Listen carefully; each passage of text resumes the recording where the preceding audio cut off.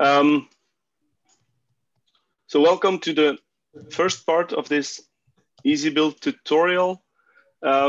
This is the screen I'll mostly be sharing and looking at, but I'll flip things around a bit and make things full screen as it makes sense. I hope this is big enough font-wise. If not, do let me know. So on the top left, I have a couple of slides which I'll use to mostly drive the session today.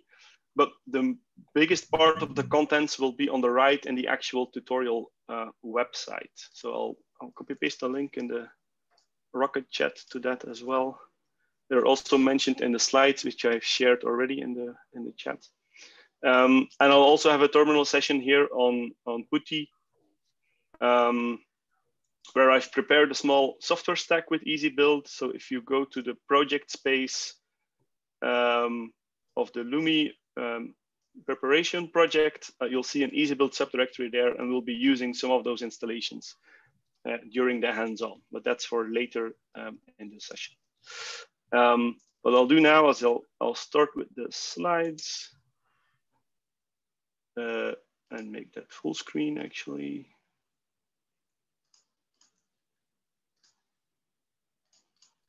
Like this. Is this popping up full screen? Yes.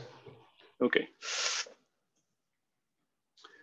So I figured it could make sense to do some short introductions first. Now there's a lot of people here, but I'm mainly interested in what kind of experience we have with EasyBuild already, since that will be interesting for me to know where to spend most of the time today. I'll start off myself very quickly. I'm Kenneth Host. I work at Ghent University since 2010. And EasyBuild was thrown in my lap pretty much shortly after I started in the team. It was already there, so I didn't create the project. And gradually we've worked on it mostly for internal work, and at some point we were happy enough with it to make it publicly available. And since then, a community has grown around it, and I've become, I guess, the lead developer, community manager, release manager, all of those things combined.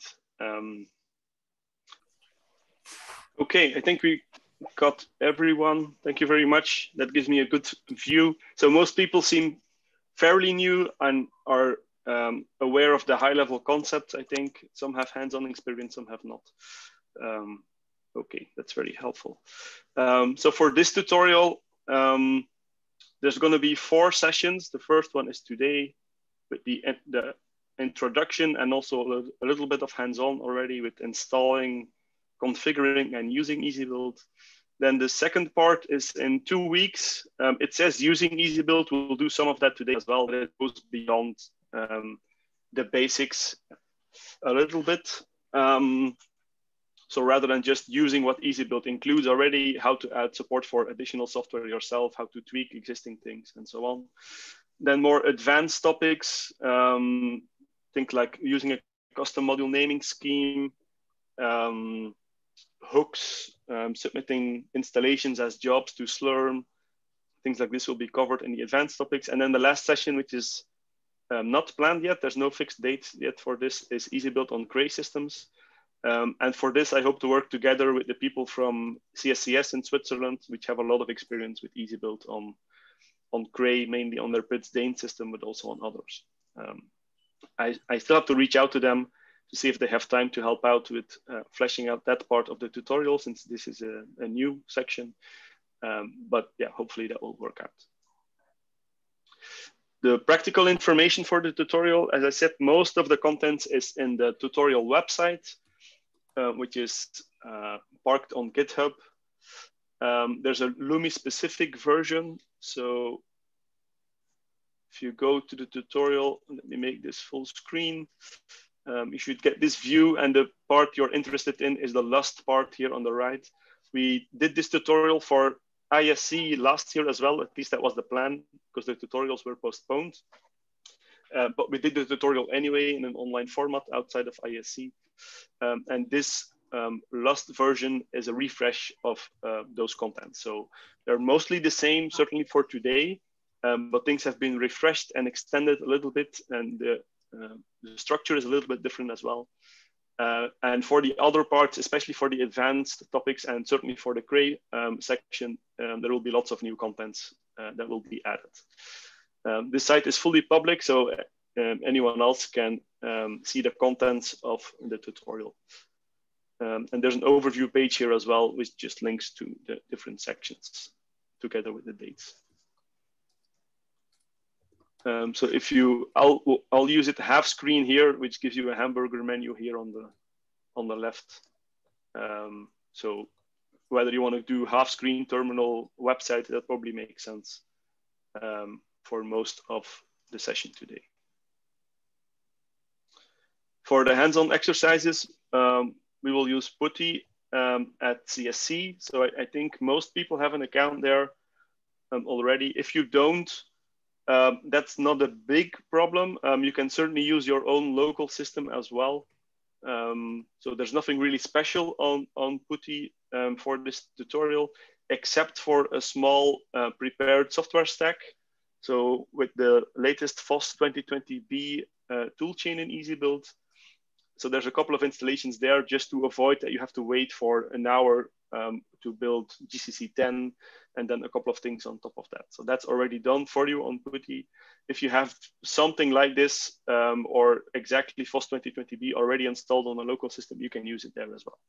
So there's no problem. I will be driving the demos on PuTTY since I expect most people to be using that as well. One thing you will notice if you log into PuTTY is that there's a couple of modules that are preloaded and that give you a compiler and an MKL. For the most part, that's not a problem, but there are installations where that might cause trouble with the installation. So some software packages, if they detect MKL, they give that preference over everything else. And the toolchain we will be playing with has OpenBLAS, so which is like the second or the third thing some software packages look at. So I recommend you doing a module purge. So the loaded modules are gone and you just have an empty environment basically. And maybe also, but that's certainly less critical, is to hide all the available modules on PuTTY. So we really start with a blank slate. The last part is less important. EasyBuild will probably not pick up those modules anyway. But if there's a clash in module names, something that exactly matches what EasyBuild would install, then you make it some weird behavior. So mixing modules that were installed with different tools is never a good idea. To install EasyBuild, which we will get to in a bit, I recommend using pip3 to do the installation. So you'll be running EasyBuild also on top of Python 3. I noticed that PuTTY is still CentOS 7. So it also has a Python 2, but since that's a dead language, I don't recommend using that anymore. EasyBuild works fine on top of Python 2 as well. You won't notice any differences, but still I recommend using Python 3. And the small software stack that's been prepared on PuTTY is in this directory. So there's a project space here that I understand everybody in the LUMI team at least has access to, with an EasyBuild subdirectory, and there you'll find modules and things like that. But I'll get back to this when we need to pick up on those installations. For today, this is the high-level timeline, and we're actually already a bit behind time. I'm not sure how strictly we'll stick to this time. It's flexible. If people want a break, just raise your hand or shout, and we can definitely have a short break. That's not a big issue. The idea is to spend most of the time in the basic usage part, doing some hands-on there. But we will also take a bit of time looking at installation and different ways of installing EasyBuild, and also looking at the configuration part, because that's definitely important. And where we put the coffee break, or if we have 2 coffee breaks, that's fine. And hopefully at the end, there will be plenty of time for questions. But also feel free to interrupt me if there are any questions that pop up during the tutorial. I'll try to keep an eye on raised hands, but if I don't manage to pick that up, please don't hesitate to speak up. We'll start with the introduction to EasyBuild. What is EasyBuild? This is just a list of the sections that are in the tutorial website, and I'll actually use that as contents here. So I'll make this website full screen. I don't have slides for these different parts because I will just be mostly repeating what's already in the tutorial. So if you go to the menu here, Introduction to EasyBuild, this is the whole part we will cover today. And what is EasyBuild is the first section. So that's what I'll be starting with. I'll go over this fairly quickly. I don't want to lose too much time here. And very short, EasyBuild is a framework or a tool to install mostly scientific software on HPC systems. And it's a command line interface, so it's not a GUI or anything like this. From a very high level, it's a consistent way to install scientific software on HPC systems. So you're always talking to EasyBuild, and however the software is supposed to be compiled, whether it's CMake or whether it's Bazel or some other unholy build tool, it doesn't really matter because you're always talking to EasyBuild. So you have a standard way of installing software. And as a result of that, it's also consistent. It doesn't really matter who does the installation. Since EasyBuild does all the work, you get consistent installations across the stack. And yeah, you're talking to a uniform interface. So that saves a lot of time. It takes care of a lot of the boring work for you, like unpacking tarballs, downloading files, applying patch files. So all of that grunt work you don't have to do yourself. EasyBuild doesn't need any special rights to use it. So it doesn't acquire admin privileges. It actually actively discourages you from running it as root.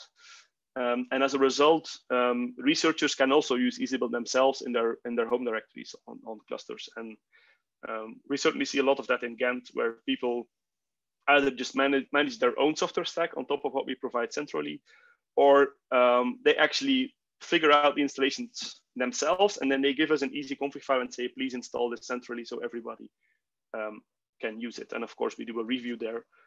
But yeah, they sometimes take some of the work away from us.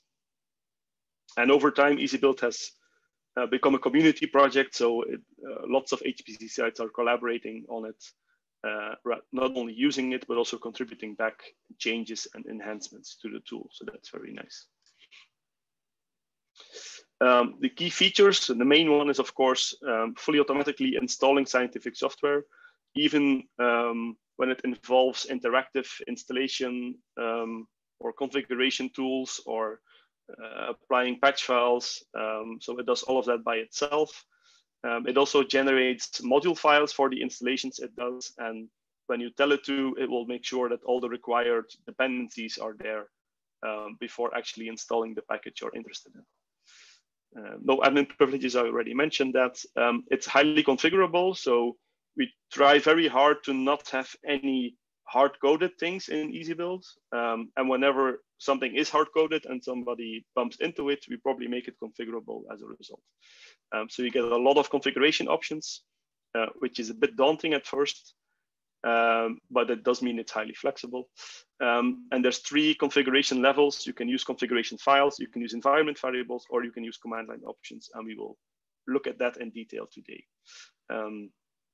You can also extend the capabilities of EasyBuild through a sort of plugin system for different things, for telling it about different compilers, different tool chains, support for other software, or even customizing what it does by default. So if there's something you're not happy with and it's a very specific thing to your site or the way you install software, you can use hooks to customize the behavior, and we will cover that in the advanced part of this tutorial.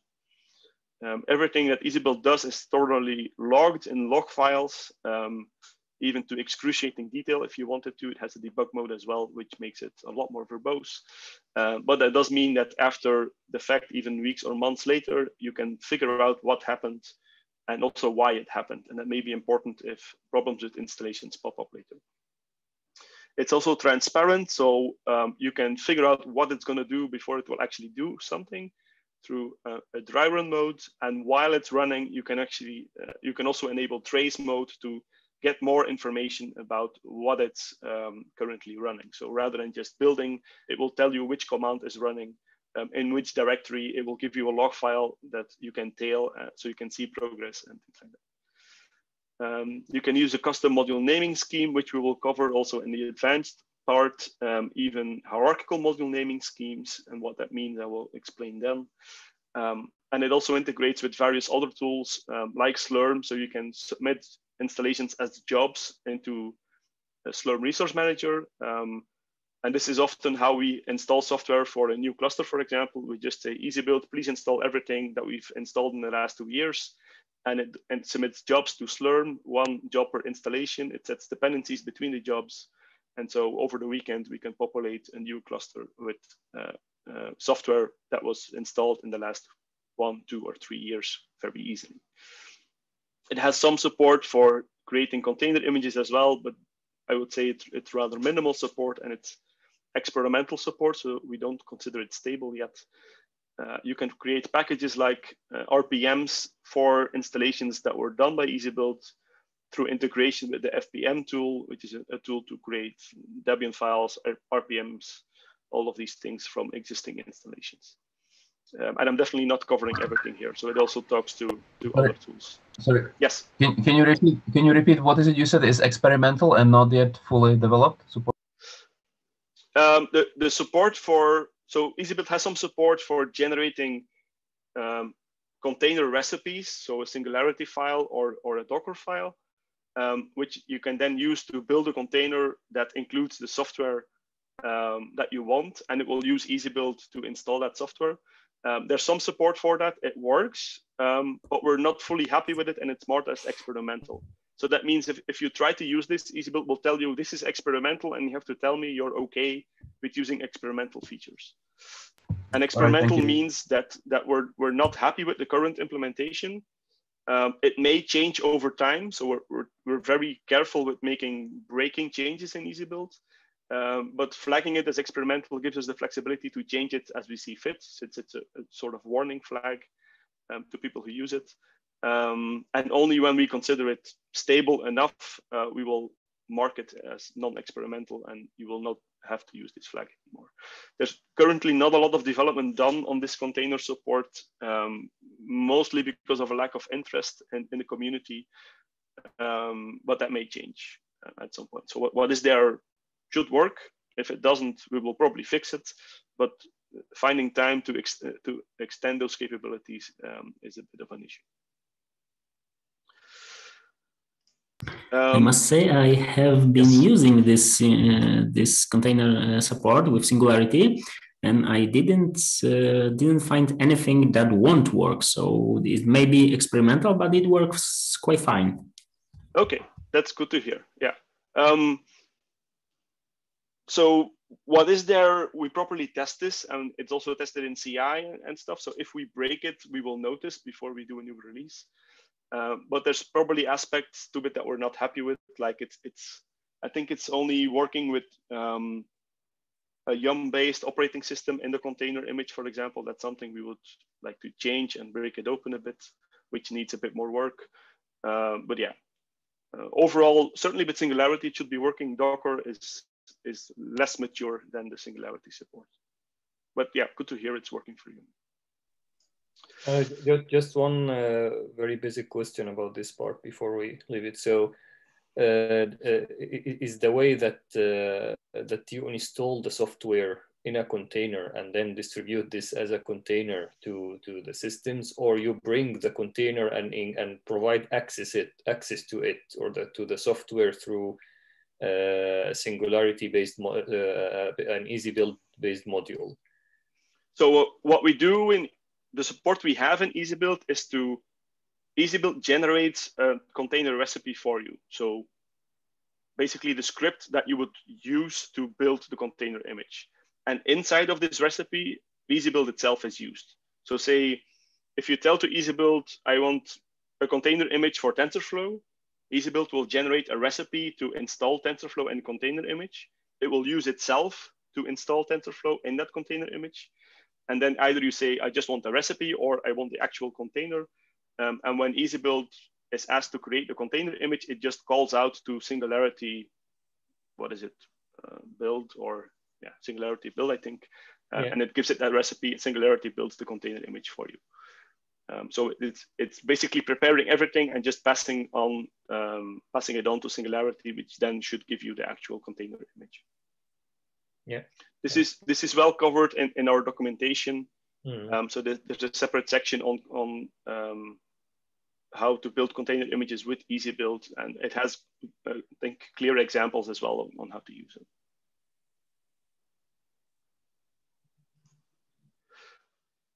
Then the main focus points of EasyBuild. So what do we mostly pay attention to when developing the tool and adding features to it? So it was built from the start to install scientific software on HPC systems. Then, of course, the first thing you worry about is performance. So whenever we can, we build software from source, unless we really don't get the option, unless the sources are not available, or there's a good reason not to do it. The main reason we do this is because then we can optimize the installation for the processors on which the software will be used.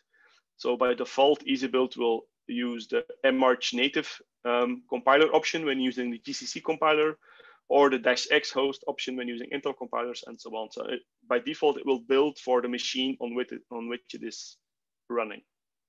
But you can change this. So we have a configuration setting to change these flags if you want to do cross compiling, or you want to compile only for AVX2, even if you're on a Skylake system. Things like this you can control. But at least by default, it will always optimize for the system it is running on. Reproducibility is important as well. So whenever we do an installation with EasyBuild, we try to make sure that you can do the exact same installation again later by just redoing what you did before, even if it's months later. So this is reflected in a couple of ways. The main way is, there's actually two ways this is done. So we try to take full control over the compiler toolchain. So we deliberately don't use the system compiler, but we build our own, usually GCC compiler, and then maybe install Intel compilers on top, and then go from there. So we know exactly what kind of compiler we are using, which version, how it's configured, and so on. I presume that the system is not capable of doing binary reproducible builds. It's out of scope of EasyBuild, correct? Yes, we don't go that far. So with reproducibility, I would say it's best effort reproducibility. There's other tools that go very, very far to try and reach binary reproducibility, even to the extent where they reset the time to January 1st, 1970, because timestamps can affect exactly what kind of binary you generate. We don't go to that extreme. So it's like a middle ground between controlling the full installation process and not going to the very extreme of trying to get an exact same binary. All right, thank you. So next to the compiler toolchain, so that includes compiler and libraries like MPI, BLAS, LAPACK. So all of these are installed by EasyBuild and controlled by EasyBuild, so we know what we are using. In addition, all the dependencies that are specified for a particular software package have fixed versions. So whenever you need Python as a dependency, the recipe, the easyconfig file that you will use to install that software will say, I want to use Python 3.8.6 and this specific version. And then EasyBuild will make sure that that version is installed and is in place before it starts working on the software itself. There are some exceptions to which dependencies are installed through EasyBuild if there's good technical reasons to do so. So OpenSSL, for example, is something that EasyBuild is aware of. You can install OpenSSL with EasyBuild if you want to, but usually we don't rely on an OpenSSL that's installed with EasyBuild whenever it's needed. We have a kind of marker that says this software package needs OpenSSL and it's expected to be there. And EasyBuild can check if it's there, but it will not, at least in the easyconfig files we use by default, it will not try to install OpenSSL itself. That's mainly done for security reasons. So we want to make sure that you always have a secure OpenSSL that you're using. Other things we typically don't install or can't install are InfiniBand and GPU drivers. since these are closely connected to the Linux kernel. So we only use the runtime stuff like CUDA, the CUDA runtime library that's installed with EasyBuild, but not the CUDA or the GPU drivers. The fixed software versions we will definitely get back to in the second part of the tutorial when we start writing our own easy config files that will become very clear. And then community effort. This was initially not the plan with EasyBuild. Even when we released it publicly, we never tried or wanted to build a community, but it just happened because apparently the tool was interesting and useful enough that people started picking up on it and even sending us back things, even though we were not asking for it.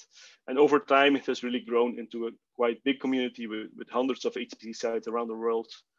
And basically people working on it around the clock from Singapore to the US and New Zealand. We have people using and contributing to EasyBuild all around the world. Over time, we have learned that not everybody who's using EasyBuild or can contribute to EasyBuild is very familiar with Git. Maybe nowadays it's a bit better since it's been there and it's a quite standard tool for quite a while now.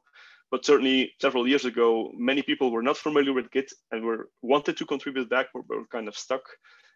Because of that, we have GitHub integration as well, where you can straight from the EasyBuild command line make contributions without even logging into GitHub or clicking around in GitHub or figuring out git push, git branch, all these things. So you don't have to run any git commands or you don't have to click around in GitHub. EasyBuild does all that work for you.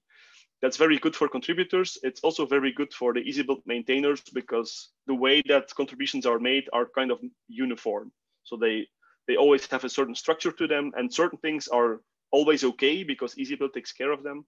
And that's just things we don't have to look at. Things are in the right place, things have the right names. That's all done automatically and we don't have to worry about that. And hopefully we'll have time to look at some of that in the advanced part of the tutorial as well. Then just to clarify what EasyBuild is not. So we don't try to be another build tool like CMake or Make or Bazel or any of these things. It's basically a wrapper around everything that's out there and whatever the software developers want to use to build their software, that's absolutely fine.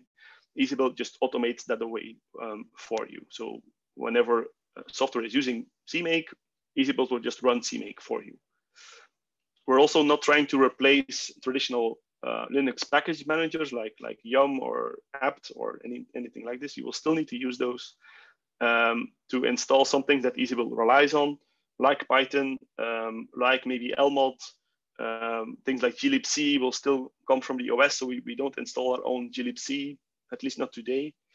OpenSSL drivers for InfiniBand and GPU, so those will still be installed mainly through the standard OS package manager. So you will still need that as well, and we're not trying to replace that. And also, at least not today, EasyBuild is not a magic solution to all your, certainly not to all your problems, and even not to all your software installation problems. So you will still run into compiler errors, certainly if you try to use new compilers, or if you try to use software and update it and move it to a new compiler toolchain, things may still be broken there. The nice thing here is that since it's a collaborative effort, hopefully somebody else has already taken care of that for you and maybe done a lot of work with patching it or figuring out the right compiler options to make it happy. And if that has already happened, you will not have to worry about it. What does EasyBuild need?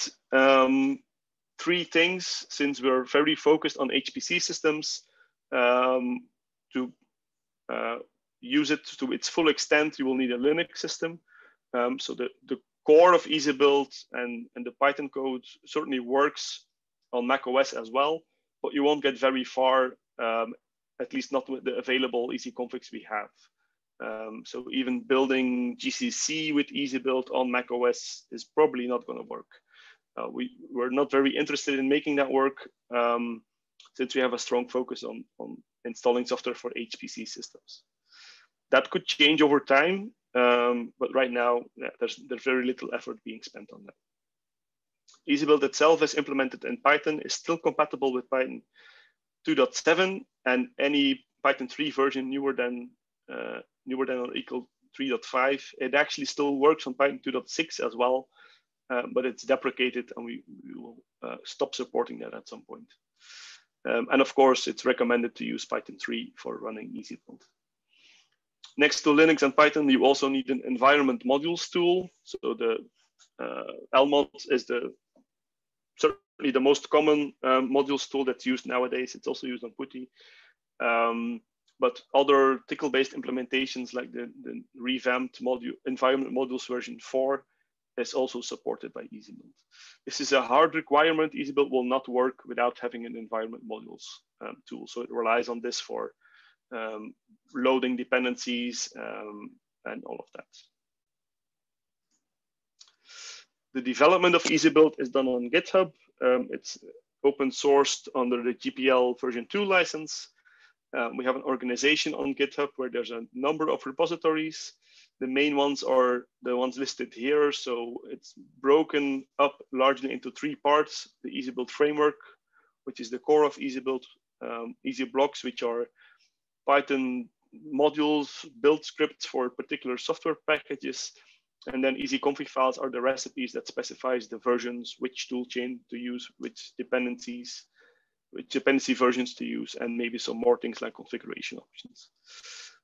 The EasyBuild repository has the EasyBuild website and the documentation, and then the tutorial repository has this tutorial. There's some other less commonly used repositories on the side as well. It's very actively developed. We merge about just short over 3,000 pull requests a year. So there's a lot of stuff coming in every day. And we try to push out regular stable versions of EasyBuild roughly about every 6 to 8 weeks. It's more leaning towards 8 weeks recently, but there's certainly regular releases several times a year. And all of these are available on the Python package index, which is the standard platform for releasing Python software.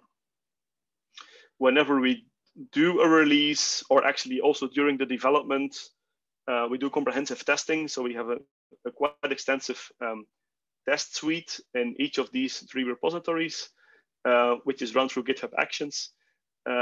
Whenever pull requests come in for new easyconfig files, we do actual testing of those installations on HPC systems or on VM farms, and we report back on that in the pull request. EasyBuild can do that for us, so we can tell EasyBuild, please test this pull request and upload the test report back into the pull request.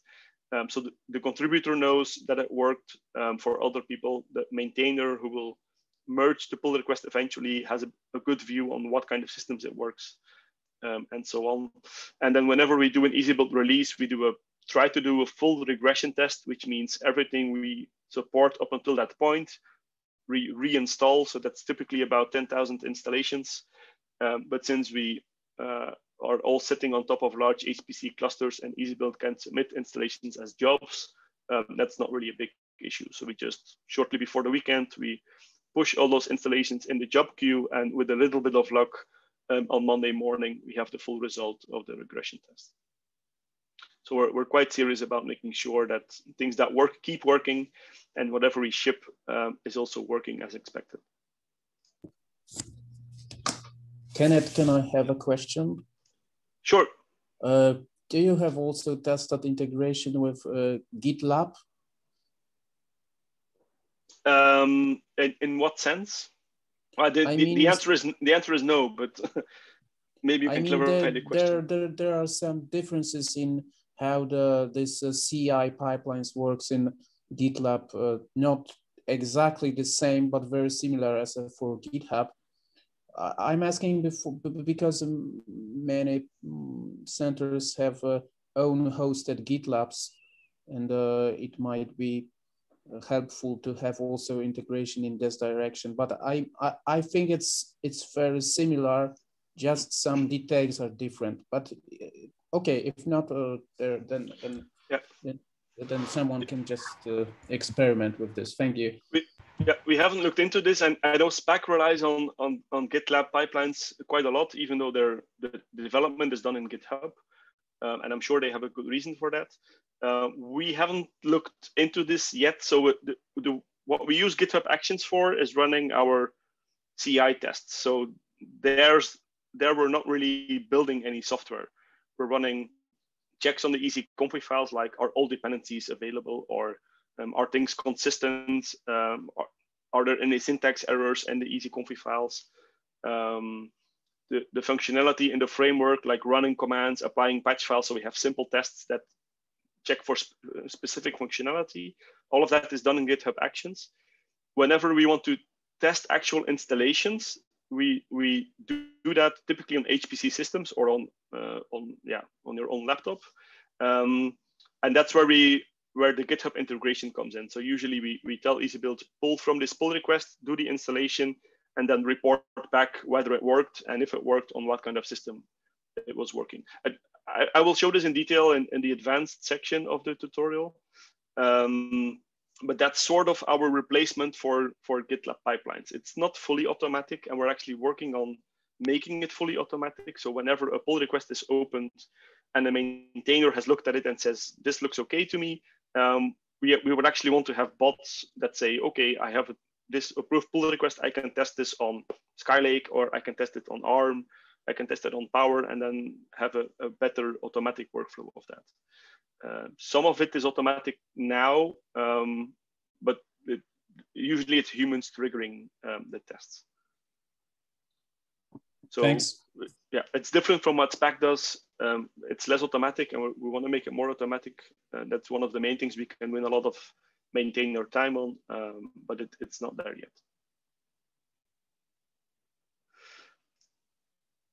Then the community, I don't want to spend too much time on this here, but it has been growing, and it's still growing. We're up to a point where we do yearly EasyBuild user meetings since 2016. The one we had this year was online, of course, no surprise. It's all around the world. So this is an overview of where the EasyBuild documentation was visited in the last year, and how often. So the bigger the circle, the more hits we get from that part of the world. And you can tell, yeah, it's everywhere in Europe and lots of places in the US, even down to New Zealand, in Asia. So we're doing quite well. This is a short overview of a couple of sites that use it and have been using it for a long time. Many of these will be familiar, like the Swedish consortium or the University of Oslo and so on. But also big companies like Microsoft are using it internally and are even talking about that and making it public. If you want to get help on EasyBuild, there's several ways. So we have extensive documentation, which is parked on GitHub, but since recently has a nice URL, docs.easybuild.io. This is quite extensive. It's a bit maybe disorganized or not very well structured, and that's something we hope to work on in the coming months. We want to move towards the documentation system that we're using for the tutorial here, which is MKDocs, which not only looks nicer, but it is also easier to structure, and you can actually have some CI for your documentation to make sure you don't have broken links and things like that. So we'll probably move to that system quite soon. Asking for help on GitHub makes sense, especially for reporting problems and bugs, but also just for general questions. You can open an issue in one of the EasyBuild repositories.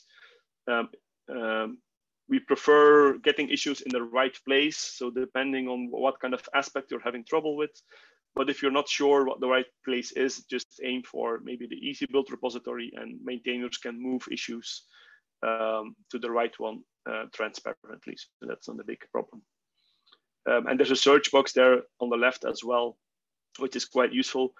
Whenever we have any problems that pop up, particularly compiler errors or any errors that pop up during the installation, we try to make sure we mention the full error message in the description of the issues, which means if you're looking for error messages, you have a good chance of finding a hit somewhere in one of the issues. So rather than saying something went wrong and I tried this and it didn't work, we try to make sure that the error message is also mentioned in the issue, which is very useful over time. We have an active mailing list, which you'll need to subscribe to post messages. These days it gets about, I think, 600 messages a year. So it's relatively active, but it's getting less active over time, mainly because we have a Slack channel now as well, which is growing and growing fast. I think in the last year, it almost doubled in terms of the number of people who are in the Slack. Today, we have over 400 people there. There's always somebody awake, which is useful for a quick question or getting some quick help. You can ask an invite to join the Slack yourself via this link. And we still have an IRC channel as well. That's how we started out back in 2012. There's still a handful of people there. And there's also a bot there that whenever somebody asks a question in IRC, we actually also see it in Slack and we can answer them from Slack. So we don't actually need to be in IRC ourselves anymore. Next to this, we also have conference calls every other week on Wednesdays on 2 different times. So in the morning European time and then at 5 p.m. European time, and we switch between those to cover different time zones. And these calls are open. They typically take about 1 hour. We give an overview of recent developments and then open the floor for any questions or problems or thoughts related to EasyBuild. And we've been doing these since November 2013. I don't think we've missed more than 5 over the scope of the years. So that's it's a very nice place to just listen in or ask any questions you may have. So that was the what is EasyBuild part. I don't know if there's any more questions before we continue with some more specific terminology. Could you paste the EasyBuilder's GitHub IO URL to the chat, please? Because easybuilders.github.io just redirects to easybuild.something. You want the GitHub organization or? No, the one that you currently have the URL open for the tutorial. The tutorial? Yeah. Okay, I think I already pasted it before. But... Then I'm blind. Ah, okay, yeah, not here in Zoom maybe. Okay, I did paste it in the Rocket chat.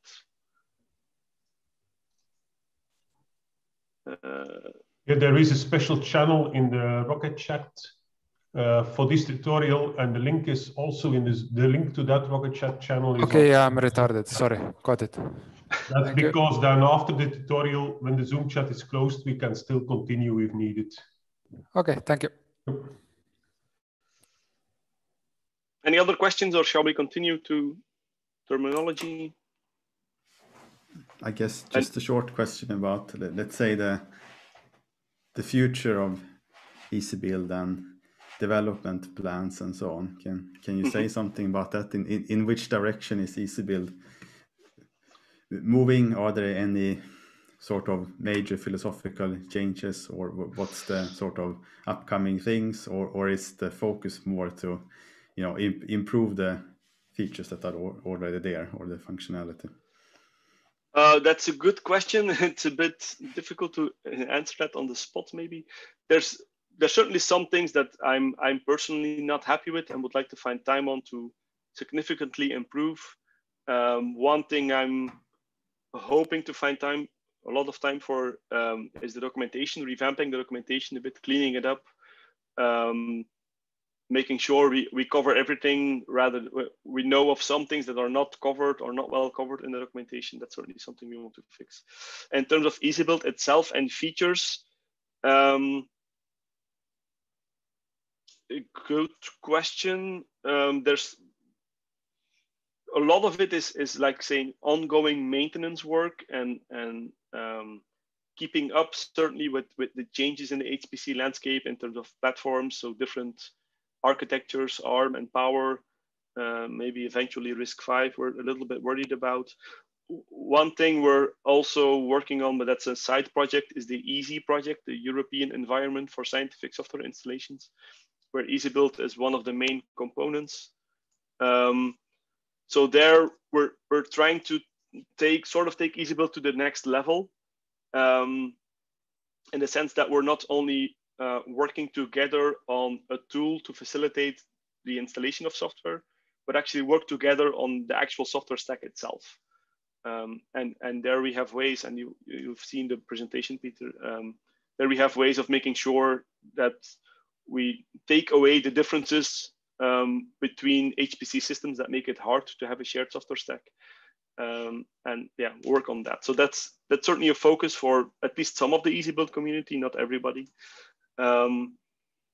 Other than that, I would like to find time for some cosmetic changes, sort of. So making the command line interface and the way it produces output a bit more attractive. Things like colors and making it a bit more dynamic. It still looks like it was created in 2010, which it was. So that could maybe be smucked up a bit. In terms of main functionality and whatever is needed to get software installed, I think that's mostly there. There's no big holes in there. Maybe the container support, if a lot of people care about that could probably use some more work to make it better. But we don't see a lot of uptake on that in the EasyBuild community, or at least I don't have a good view on that. We don't hear a lot of people complaining or asking for more features there. And of course, we're always open to ideas. So if there's something now in EasyBuild that you say, okay, this could be a lot better, or it's really missing this particular feature, please tell us. Maybe we haven't thought about it, or maybe it's something that we know about, but that is not really on the top of our to-do list. Maybe it should be. So any feedback there is certainly welcome. There was one thing, maybe support for Bliss or change to Bliss. That was something discussed, and not really a framework change, but yeah. So the tool chains part, we're indeed considering. I consider that maintenance work actually, and it's not really a landslide shift in what we do in EasyBuild. But we are actively looking at the Bliss library as a replacement for OpenBLAS, since we've seen some very promising performance results, especially on AMD CPU systems. So the FOSS toolchain we have, and I'll get back to that, is an open source based toolchain. So GCC, OpenMPI, OpenBLAS, all these libraries. OpenBLAS works okay, but what we've seen from Bliss is very promising, and we may switch away from OpenBLAS and into Bliss.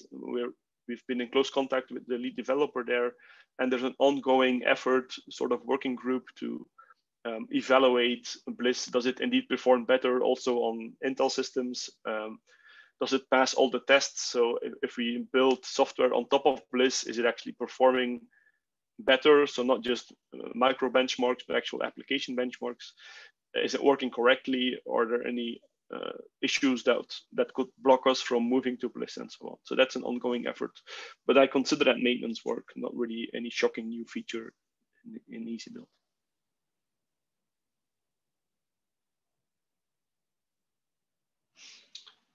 Okay, if there's no more questions, and there'll be plenty of time for questions at the end, hopefully. I want to go over some of the terminology we have in EasyBuild. So over the years, we've built up some vocabulary for specific aspects or specific parts of EasyBuild. And we use certain general terms like dependencies, toolchains, and modules in a specific way that I just want to clarify here. So to start things off, the EasyBuild framework, which I already mentioned, which is being developed in this GitHub repository, is a collection of Python modules, which are fairly nicely organized in packages. The EasyBuild tools package, for example, has a lot of functionality for things like running bash commands, is here in this run module. We have a file tools module for things like applying patch files or reading files, writing files, all of that. So there's a lot of functionality in here, but all of this functionality is general. So there's nothing specific, or at least there's very little that's specific to particular software there.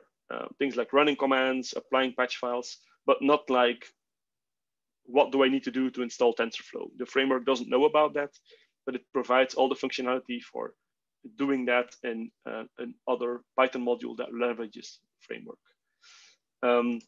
This is definitely the hardest part to get into if you want to make changes here. But I've heard good feedback from people who are new to the tool that it's relatively with a bit of work, it's well structured, and it's not that difficult to find your way around them. The Python code that we use here is not very, I would say, advanced in terms of Python features we use. So if you're familiar with other programming languages, it's probably not too much of a jump to understand what's going on here. And I've heard people making contributions by copy pasting other code snippets and changing them as needed, rather than really understanding what they're doing from A to Z in Python. So I consider that good feedback. Easy blocks are then where a specific software installation procedure is implemented. For example, running configure, make, install, that's done in an easy block. We have a custom easy block for installing TensorFlow, a custom easy block for installing OpenFOAM. So all of these things are software specific in some sense, either very specific to a particular software package or specific to a particular installation procedure that's standard in some sense. So we have generic easy blocks for things like configure, make, install, or CMake, make, install, or installing Python packages, or software specific that are TensorFlow, Wharf, OpenFOAM. All these complex things typically have a specific easy block. All of these easy blocks leverage the functionality provided by the framework. So in some sense, they're a plugin to the framework. They leverages everything that EasyBuild provides in terms of functionality and puzzle things together to get something specific done. Generic easy blocks, software specific easy blocks, I already explained. The exact way that an installation procedure is performed is not fully determined by the easy block. It has some parameters that it takes from an easy config file. So we call these easy config parameters, things like the version of the software or the exact list of dependencies, configuration options. So these are not typically hard coded in easy blocks, but they come in through a parameter mechanism. And all of the easy blocks we have are in a separate repository on GitHub. We split out these repositories because they have a different rate of development. We get way more pull requests in the easy configs repository than we get in easy blocks, and framework is way more specific and maybe a bit more work to get into. So that's again a different repository. Then a little bit more about these parameters that steer the actual software installation and that are used by the easy blocks to perform an installation. Some of these easy config parameters are mandatory. So obvious things like the software name and the software version, you have to tell EasyBuild what you want to install. Also, which toolchain will be used, whether it's a GCC-based toolchain, an Intel-based toolchain, or Cray or whatever. That's also specified in the easy config file through a parameter. Two things we always require are the homepage of the software and a short description of the software. And both of these are used in the module file that is generated by EasyBuild. These are the only parameters that are really mandatory, which may seem a bit weird because you could say, okay, if you don't have source files, how can you install anything? But there are situations where the source file is not really needed. So we have a way of bundling things together, which is just a very lightweight collection of other things, and you end up with a module file that just loads other stuff. And in that case, you don't need the source file. And yeah, there's corner cases or specific use cases where you don't need specific parameters. Of course, many of these optional parameters, these other optional parameters are very common, like sources or like the location where sources can be downloaded, the list of dependencies and a separate list of build-only dependencies, options for the configuration command, options for the build command, options for the install command. So these are very commonly used as well to have full control over the installation procedure as EasyBuild will perform it. Another one is which specific easy block that should be used to do an installation. So this is optional because by default, EasyBuild will try to find an easy block for the specific software name. So if you say name equals TensorFlow, the first thing EasyBuild will do is try to look for a TensorFlow easy block. If it cannot find it or if there is no such EasyBlock, then you have to tell it which EasyBlock to use.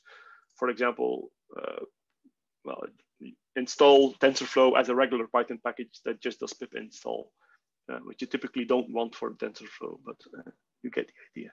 And we will see this in the exercises a little bit today as well, and certainly in the next section on using EasyBuild and writing our own easyconfig files. This will become a lot more clear.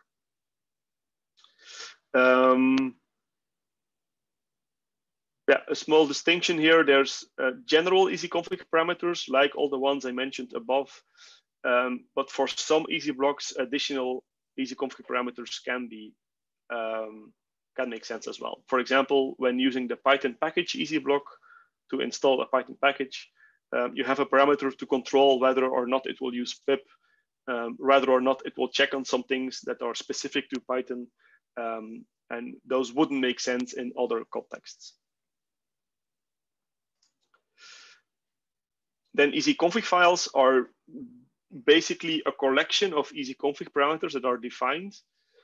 So key value type of definitions, which are collected in a simple text file. The text file is actually written in Python syntax, so you can use values like Python dictionaries or lists or things like this. That works. And to some extent, you can, and we allow using Python constructs as well, like list comprehensions or string replacement and things like this. So it's not really a good practice to do this extensively. So we don't want you to do import OS and start reading environment variables or something like this in easyconfig files. But to some extent, it may make sense to do this. So from the start, we decided not to use our own small domain-specific language or use something like JSON or YAML, which were back in when EasyBuild was created, were not very popular back then yet, because they all have limitations that we're not happy with. And Python syntax is, since everything else in EasyBuild is Python, it's relatively easy to get into, and it gives you some flexibility that comes in very handy in certain situations as well. So at some point there was a plan to move away from this and go to YAML syntax, but that development halted because I don't think many people were actually convinced that it was a good way forward. And we don't have any real problems with having these easyconfig files in Python syntax. So they define a set of easyconfig parameters that then steer the actual installation as it is implemented by the EasyBlock. The file name of easyconfig files is important in some situations.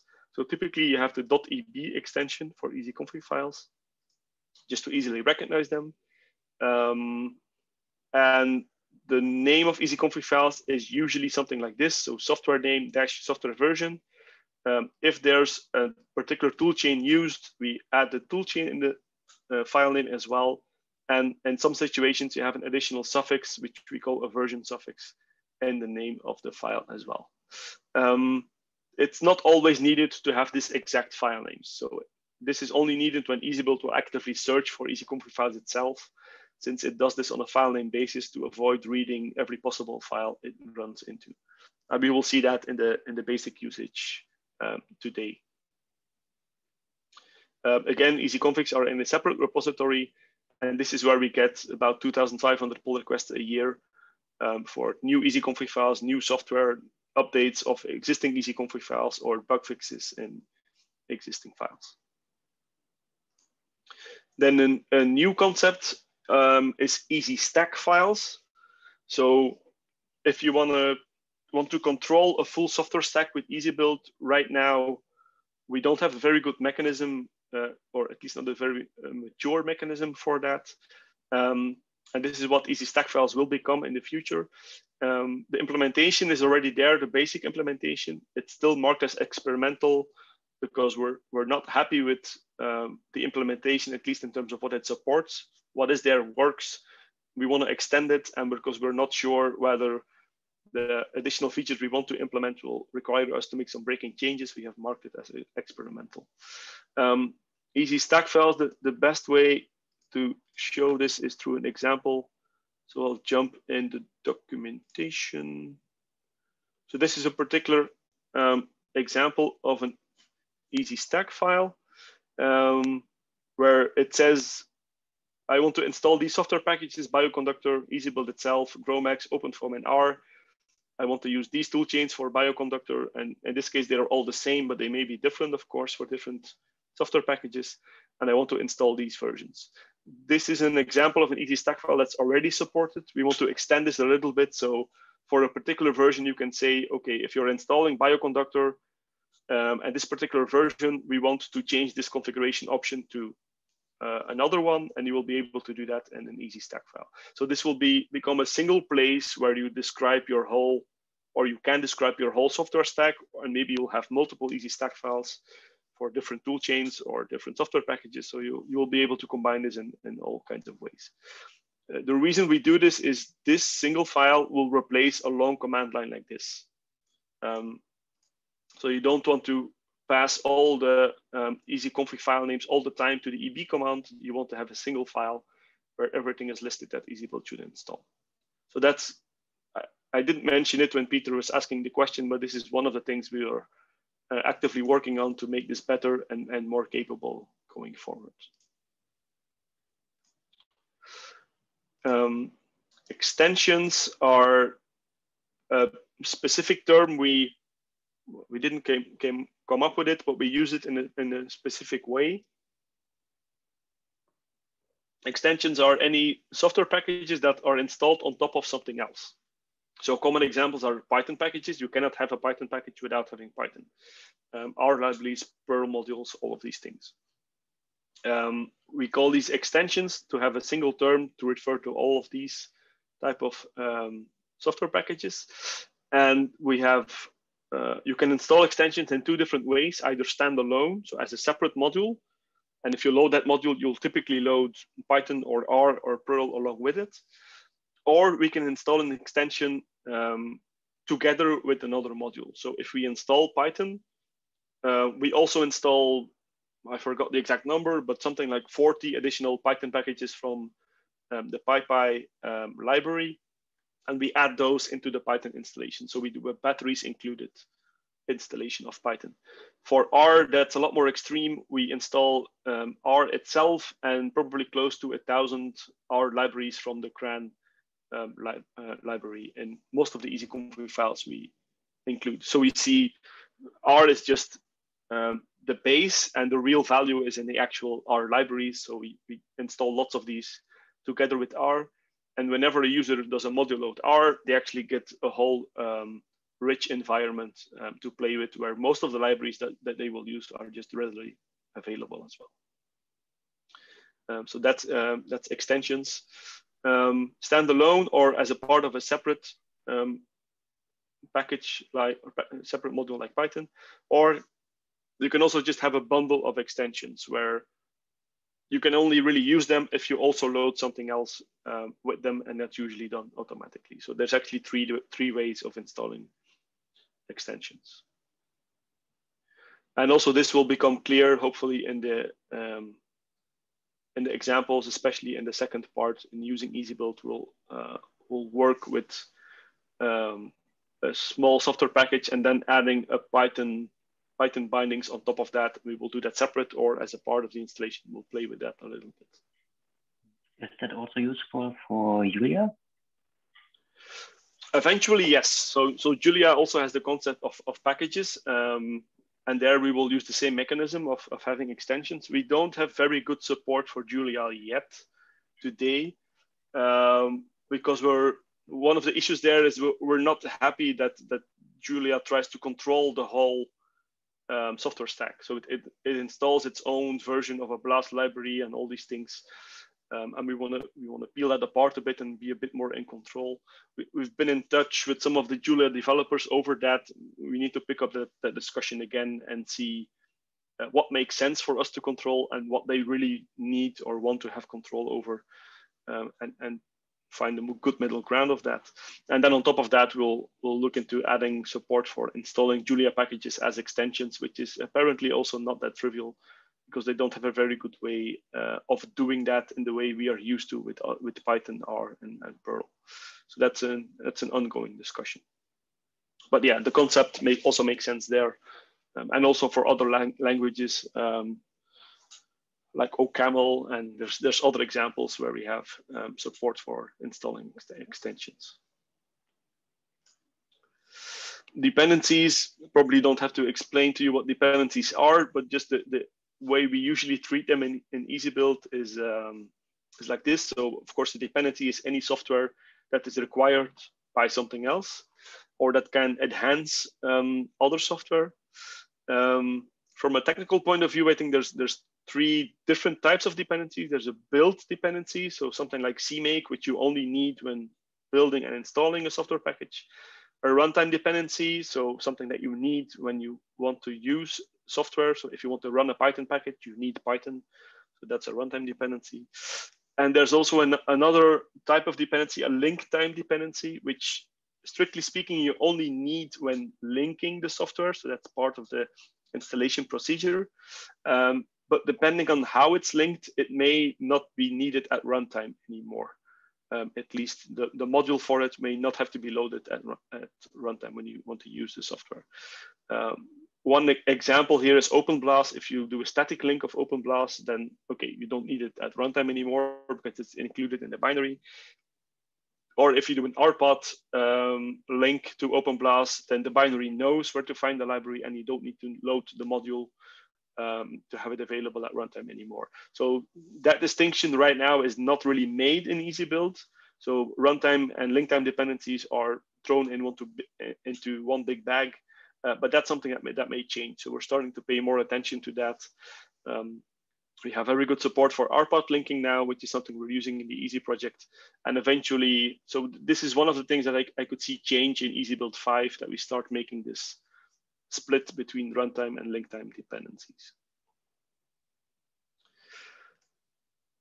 Then tool chains, what we refer to as a tool chain is usually a set of compilers, typically C, C++, and Fortran, sometimes also CUDA for GPU software, together with additional libraries, common things, and HPC for MPI, BLAST, LAPACK, FFT are usually included in a tool chain.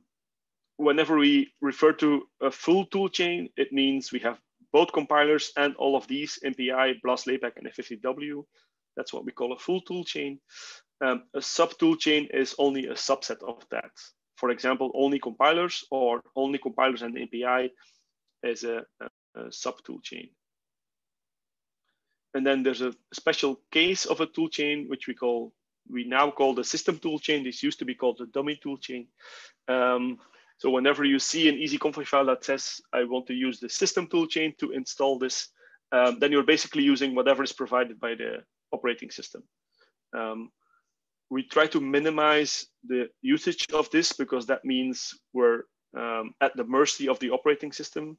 We could be using GCC 4, which is still the default, 4.8 in CentOS 7.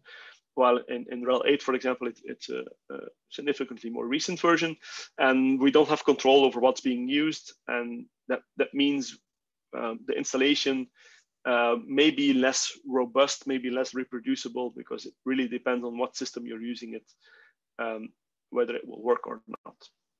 So we try to minimize this. We typically only use it in two cases: to start building a compiler toolchain ourselves. So whenever we build GCC, we do that with the system compiler. But once we have our own GCC compiler, from that point on, we use our GCC.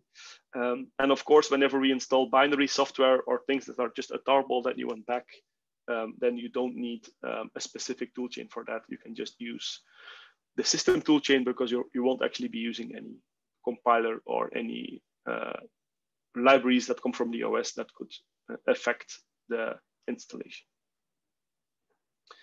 And then we also have common tool chains. So this is a concept that we came up with several years ago to try and focus the effort a bit in the EasyBuild community. We have support for lots of different tool chains. I think about 30 or something. So different combinations of different compilers, GCC, Intel, PGI, There's even minimal support for IBM compilers and things like this. And then different MPI libraries. So there again, you have a fork of 3 or 4 different MPI libraries. Combine this with different BLAS and LAPACK libraries like OpenBLAS, but at some point we also had Atlas.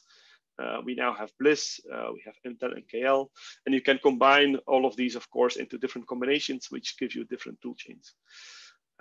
To focus that effort a bit, we have 2 main toolchains, which we call the common toolchains. One of them is the FOSS toolchain, which is everything open source. Currently, that's GCC, OpenMPI, OpenBLAS, ScalaPack, and FFTW. And the OpenBLAS one is under discussion. We named it FOSS to have a neutral name. So not a combination of the software packages that it currently consists of, because we knew at some point we may have to reconsider OpenMPI or OpenBLAS and replace it by something else. So even if we move from OpenBLAS to Bliss, we're going to keep the FOSS name. And based on the version, it will just be a different combination of components. The Intel toolchain, no surprise, is a combination of Intel compilers, Intel MPI, and Intel MKL.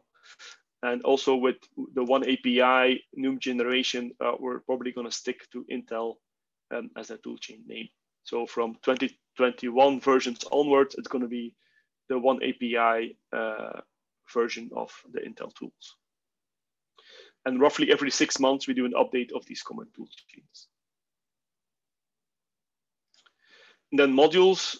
So modules is a very overloaded term, but usually when we say modules, we refer to environment modules. So the files that you get alongside an installation to activate them in your environment. EasyBuild supports both Tcl and Lua. By default, it uses Lua. You can tell it to use Tcl if that's what you prefer. And of course, you'll need a modules tool when using EasyBuild. By default, it will use lmod. Which supports Lua syntax and module files, but it also supports the Tcl-based environment modules implementation. You'll have to tell it to use that instead. And then, of course, you will also have to tell it to use Tcl syntax. EasyBuild will automatically generate modules for you for every installation it does. And then by loading that module, you can activate it in your environment and start using it. So when we just say module, it usually refers to an environment module. When we say Python module, it could be a part of EasyBuild that implements a specific functionality. And then here to bring it all together, so this collects all the terms in a couple of paragraphs. So we use the EasyBuild framework to leverage easy blocks to automate the installation of software, which may include additional extensions. For installing the software, use a compiler toolchain. The easyconfig file specifies which toolchain to use, which dependencies to use through easyconfig parameters. Whatever is specified, EasyBuild will make sure that the build and runtime dependencies are in place and will automatically generate modules, environment modules for us. And the new feature, easy stack files, you can use these to define a software stack that should be installed by EasyBuild. So that's everything in terms of terminology. I hope that's a bit clear. I don't know if there's any questions on this before we continue. I'll now look at the installation and configuration parts. There's several options for installing EasyBuild.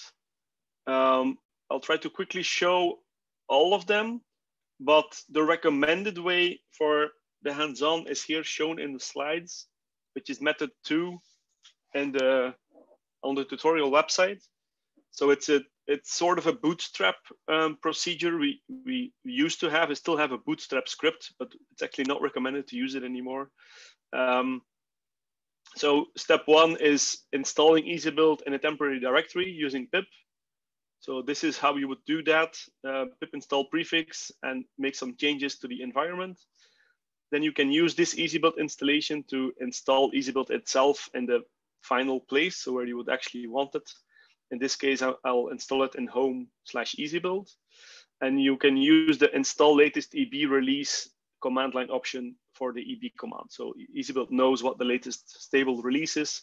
Even if you use an older version, it knows about the latest 4.3.3 So it basically pulls it from GitHub, what the latest release is. And then when that's done, you have an EasyBuild module that you can load and start using EasyBuild. I will show this hands-on as well. Like this. I'll make this. Yeah, like this. Okay. So I'll use half terminal, half website here. So there's 3 options. You can just install EasyBuild with pip. It's a standard Python package without too much special things. You need Python 2.7 or 3.5 or a more recent 3 version, Linux or Mac OS at least to install and play around with it. But for any serious use Linux, and an environment modules tool. So Elmot is recommended. So we'll make sure we have all of that here. I'll check on Python 3. This looks good. I'll check on the module command, which should tell me it's the Lua-based implementation. So this is Elmot. EasyBuild is compatible with a range of different versions. This is version 7, which is relatively old, but that's absolutely fine. EasyBuild will be happy with that. So that's in short, yeah, Linux, no surprise there. Python, you can check with Python -v or Python 3 -v like I did. And the environment modules tool, you can check with the module version command, which ones you have. If it says Lua, you have the Elmot implementation. If it says something else, you have a Tickle implementation, and then you will need to configure EasyBuild to use it. So by default, it expects Elmot. And how to configure it, we will briefly cover that in the next part, the configuration part, but it's explained in detail in the documentation. So EasyBuild is a standard Python package that's good, but if you've seen this XKCD comic, then you know it can be a bit of a mess as well. So that's why here in the tutorial, it's thoroughly documented that there's different options and what the pros and cons are of those options. Something that complicates things a little bit is that EasyBuild is broken up into 3 components: framework, EasyBlocks, EasyConfigs. That's done like that in GitHub. It also reflects in how it's packaged as a Python package. The EasyBuild Python package actually just pulls in the other 3. So if you pip install EasyBuild, you will see it pulls in framework, EasyBlocks, EasyConfigs. So that's a little bit special, I guess. There's not a lot of Python packages that do that. And that may be something that we could change going forward, but we don't see too many problems with this. Python 2 or Python 3, yeah, use Python 3 whenever you have the option. By default, EasyBuild will look for the Python command to run. In this case, the Python command is actually Python 2, so we have to be a little bit careful. If we install EasyBuild with Python 3, we'll also have to tell it to use Python 3. So the EB command itself is a shell wrapper and just looks at a range or a selection of different Python commands. It will consider the Python command, the default Python command, before it looks at Python 3. That's actually sort of a bug that we should fix in the EB command, but you can control which version, which Python command it uses by setting the EB Python environment variable. And that's exactly what we will do here as well. So I will show this with doing all 3 and just cleaning up again after doing one of them. I'll do the pip one first, then I'll do the development setup. I'll clean up both because I would say the recommended setup is the second one. So installing EasyBuild with EasyBuild, and that way getting your first module that you install with EasyBuild for EasyBuild itself. So to use pip, there's again different options. So if you do pip install EasyBuild, it depends a bit on what kind of rights your user has. It may do a system-wide installation by default if you have the necessary rights. Or if you want to use a system-wide installation, you may have to do sudo pip install. I wouldn't recommend doing that, but it's up to you. If you want to just do an installation in your home directory, you can do pip install user. That's the one I'll show here. So just to be clear, there's no EB right now, and I don't even have a I do have a .local directory. Okay, I'll clean that up. I don't really care what's in here. If you do pip install --user EasyBuild, pip will do an installation in your home directory. And here, I think the pip command is not even there. Let me check on that first. Yeah, pip is not there, but pip3 is there. So that will make sure we do the installation for Python 3. So you'll see it pulls in the EasyBuild package, and then it pulls in framework, EasyBlocks, EasyConfigs. Especially the last one has quite a bit of files. So if you're doing this in a shared home file system, it may take a little bit for it to put all those files in place. Depending on how you do the installation, so sudo pip, pip install user, or pip install prefix, you'll also have to change some things in the environment. So only if you do a system-wide installation, the EB command will be there straight away. If you do a user installation, you may have to update your path to include home.local/bin. If you do it in an entirely custom prefix, you'll have to update both Python path and path to get both the EB command and the Python packages behind it. So even though the installation is now complete, okay, .local bin is already in my path. And if it's a home installation, Python should just find it. It doesn't in this case because we've installed EasyBuild with pip3. So we have to tell EasyBuild to also use Python 3 as the command to run EasyBuild, and then it works. This is sort of a bug. We can actually fix that in the EB command itself. But that's maybe also a good example if you run into this, what the actual problem may be. So the EB command itself was found here, but not the Python packages that are needed to run EasyBuild. So this is something to be aware of. This is well explained here. Pip versus pip3, what's the difference? You can actually, if you want to make very sure that you're using the right Python version, you can do Python -npip. So running pip as a Python module rather than as a command, and then you have full control over which Python version is used. So that's another option. You may have to update path or Python path to make sure everything is found. And if you're using a Python command that's different from the standard Python command, you have to tell EasyBuild currently which Python command to use. This could be Python 3, or it could be a more specific version like Python 3.6. And to check on the installation, you can use the EB-" version, or to get some more information about what the EB command is considering in terms of Python commands, you can do EB verbose equals 1 -- version, and it will tell you, okay, the first one I'll consider is Python 3 because that was what EB Python specifies in the environment variable. And this is Python 3.6, and then this is the location, so it gives you some details. If you unset EB Python and do this again, you will see it's considering Python, which is Python 2.7, and then it fails to find the Python packages because there's a mismatch between Python 2 and Python 3. I'll clean this up again. So I'll just throw away .local where the actual installation was done. And I'll show you another method of installing EasyBuild. So I'll skip to method 3. I'll get back to method 2. If you're interested in developing EasyBuild or making changes to it, an interesting way of installing it is just by cloning the different Git repositories. So I'll do this here in an EasyBuild subdirectory. I'll clone the 3 repositories from GitHub in this directory. So there's a lot of history here, so this takes a while. And again, the EasyConfigs repository includes quite a bit of files. So this may take a little while to get all that in place.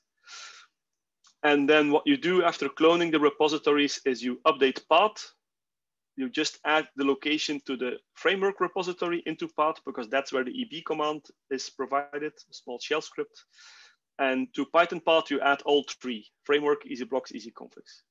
The framework and the EasyBlocks one is for the Python modules that are provided there. The EasyConfigs one is because EasyBuild will look for EasyConfig files based on Python path. That's one of the default things it does. So it makes sense to also add that to your Python path variable. And again here, because we want to use Python 3, we set EB Python. In this case, it's actually not needed because there's nothing specific in here for Python 2 or Python 3. It would just work without doing that as well. So after cloning, we can copy paste the environment changes. We do which EB it finds it in the cloned EasyBuild framework. If we do eb-version, it will print out the version. And now we're getting the development version of EasyBuild. So not the latest stable release, but the ongoing development version that will become the next release. So everything is now coming from here. And we can jump into here and make changes, and everything that we change here will immediately be picked up by the installation we are using. So if you're planning to make changes and play around with things, that's a good way of getting started. Just clone the repository, set up your environment, and you're good to go. I'll clean this up again to show method 2. So lots of I/O going on now to clean up all those files. Method 2 is the one I also recommend in the slides. So this is the 3-step process, a bootstrap process where we eventually want to install EasyBuild with EasyBuild and get an EasyBuild module to load. Step 1 is using pip, like we did in method 1. We do a pip install into a temporary directory. So we do -- prefix to some temporary directory. Here I'm doing Python 3 - mpip, but pip3 would do the exact same thing. And I'm using ignore installed just in case there's an EasyBuild installation somewhere on the system. I want to tell pip, yeah, just ignore that and do as you're told and install the latest version. So I'll start with that. I don't need to create a directory, I think. Pip will do that automatically. So it will again pull in the different Python packages. It has them cached somewhere because I did this before. It will do the installation in the temporary directory. We can check what it has done. So this has a bin subdirectory where the eb command is and some other things that could be useful. And then in the lib directory, this is where the Python specific part is, site packages, which has the framework and the EasyBlocks component in here. So both framework and EasyBlocks are in here. The easyconfig files are actually, let's see where they are, bin lib. Easyconfig files are probably just in here, yes. So these are data files, they're not actually Python modules, so pip throws them in a separate place. So that gives us a temporary installation. To actually use this, again, we need to update our environment, update path, update Python path, and set eb-python to Python 3. And then we have, if we check with which, this will be the temporary EasyBuild installation. So of course, you can also do this straight pip install -- prefix into your home directory, and then you have a working EasyBuild. But what we want to have here is a module for EasyBuild. So just like any other software, we want to install it as a module. Now that we have a working temporary version of EasyBuild, we can just use the eb command. We use eb install latest eb release, which is an option to pull in the latest release and install a module for that. And we tell it where to go. So with -- prefix, we tell it everything you do, please do it under home EasyBuild, which I cleaned up. So that should no longer be there. Indeed. And if I run this, EasyBuild will install the latest release of itself. You see a bit of a scary warning here. Feel free to ignore that. That's because of the switch from dummy to system. And because we're making sure that EasyBuild 3 versions can also install EasyBuild 4 versions. So that's something we need to be a little bit careful with. And this warning here is because by default on PuTTY, the CC and CXX variables are defined to something, probably to GCC and G++. And whenever EasyBuild does an installation with the system toolchain, so using the system compilers, it takes control over these environment variables and sets up a minimal build environment. So EasyBuild is warning us. In this case, it was set to ICC, and EasyBuild tells us, I'll set this to GCC instead, so I'm in full control over what's being used. For installing EasyBuild, it doesn't matter, but it does this always when using a system toolchain. So this again takes a little while because of all these easyconfig files that are included. So there's over 10,000 files being added to the installation. And already here you get a glimpse of the process that EasyBuild takes when installing software. It will make sure it has all the source files for doing that. It sets up a build environment, starts unpacking, maybe applying patch files, preparing things in terms of loading the toolchain module, loading dependencies. In this case, there's nothing here, of course. And then doing configure, build, perhaps test, install stuff. So that's where all the work was done for a Python package. And then some additional steps like post-processing, that's fixing things like, yeah, it could be empty in this case. Fixing things like permissions is also done. It does a sanity check to make sure it actually is providing a working installation. If it's happy with the sanity check, it will create the module file and then clean up after itself and complete the installation. So what has happened now is in the EasyBuild subdirectory, we have a bunch of directories. So not everything in here is in the right place like we eventually want it to be to install real software, but it's good enough for this use case. It has created a build directory, modules directory, software directory, a sources directory. And here in EB files repo, this is an archive of easyconfig files that was used to do installations. The parts that we care about are the modules directory. So in here you have a modules all with an EasyBuild subdirectory with a modules file for EasyBuild itself. And then the actual installation is under software. Again, here, EasyBuild, the version, and then in there you have the actual EasyBuild installation. So that completes step 2. We can actually get rid of the temporary installation now. So I'll just remove this to make sure we're actually using our final EasyBuild installation. Right now, EasyBuild is not available anymore because we haven't loaded the module yet. So to load the module, we have to make sure the location of the module files is added to the module path. So we do a module use for that. Then with module avail, we can check that we have an EasyBuild module, and then just loading the module is sufficient to get a working EasyBuild version. In this case, we don't have to worry about path, Python path, or even EB Python, because the EasyBuild module will set all of that for us. So EasyBuild is smart enough to know what it was installed with. If it knows I was installed with Python 3, it will also set EB Python in the module file, and everything will nicely work.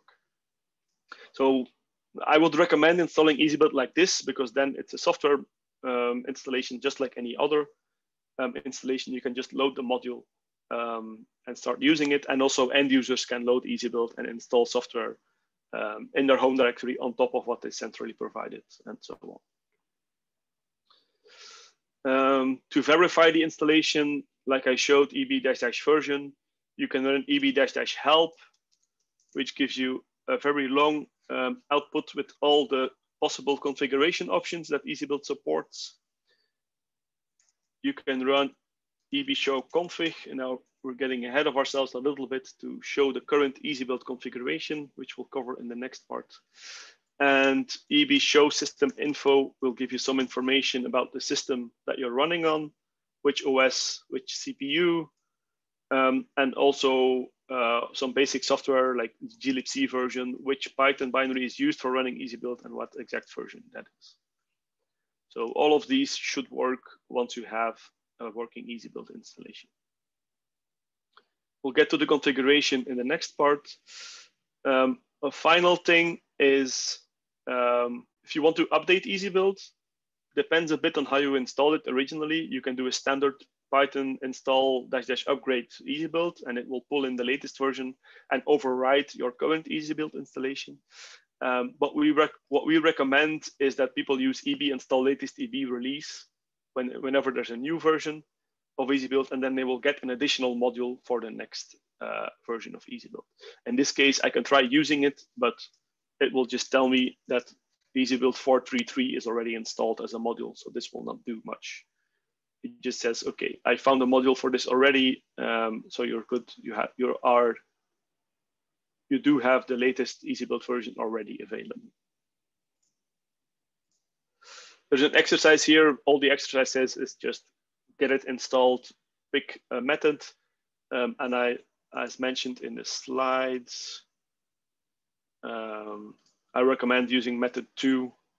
So doing a pip installation in temporary directory, then installing EasyBuild with EasyBuild and loading the module.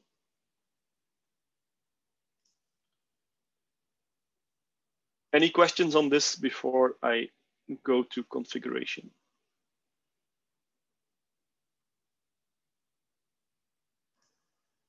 If not, I'll continue. Also here for configuring EasyBuild, I'll walk through this and show a couple of things. The recommended way of configuring EasyBuild for the rest of the hands-on today, and also for the rest of the tutorial up to some extent, is mentioned here. So we'll configure EasyBuild to just use home EasyBuild for most stuff, except for build directories, because it's not smart to do that on a shared file system. You may run into trouble if you use it on Lustre or GPFS, where there's actually lots of compilations going on. So for this, we'll use the temporary file system. And I recommend, as I mentioned at the start, to make sure you have a clean environment. So module purge to do a module list when you log in. Of course, now we have EasyBuild loading as well. Let me get rid of that. When you log in, you'll see there's a couple of modules loaded: Intel compilers, Intel MKL, and then MPI.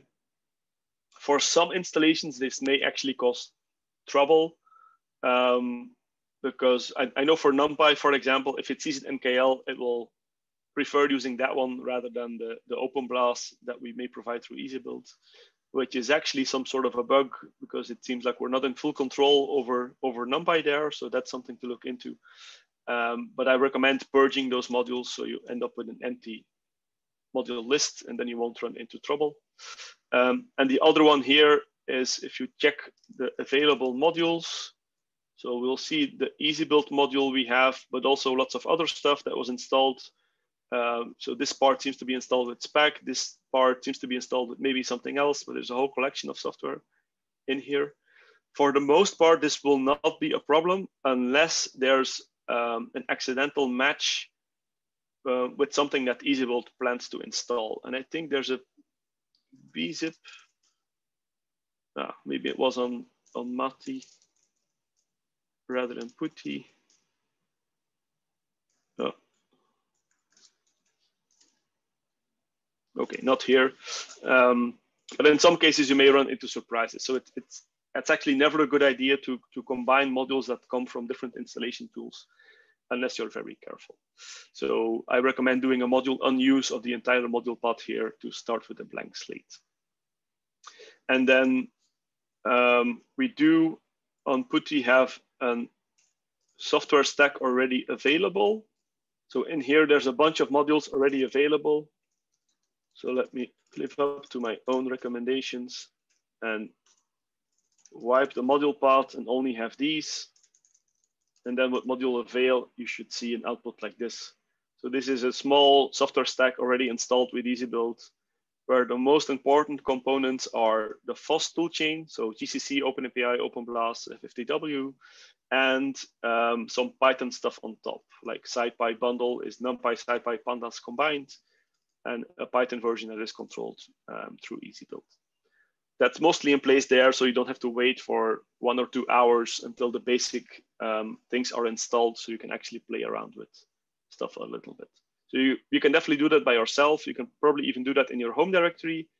Here on Putty, assuming you have enough storage quota and file quota, which may be a problem, I think, if you're installing lots of stuff. But for the installations we are doing in the next section, that should be okay.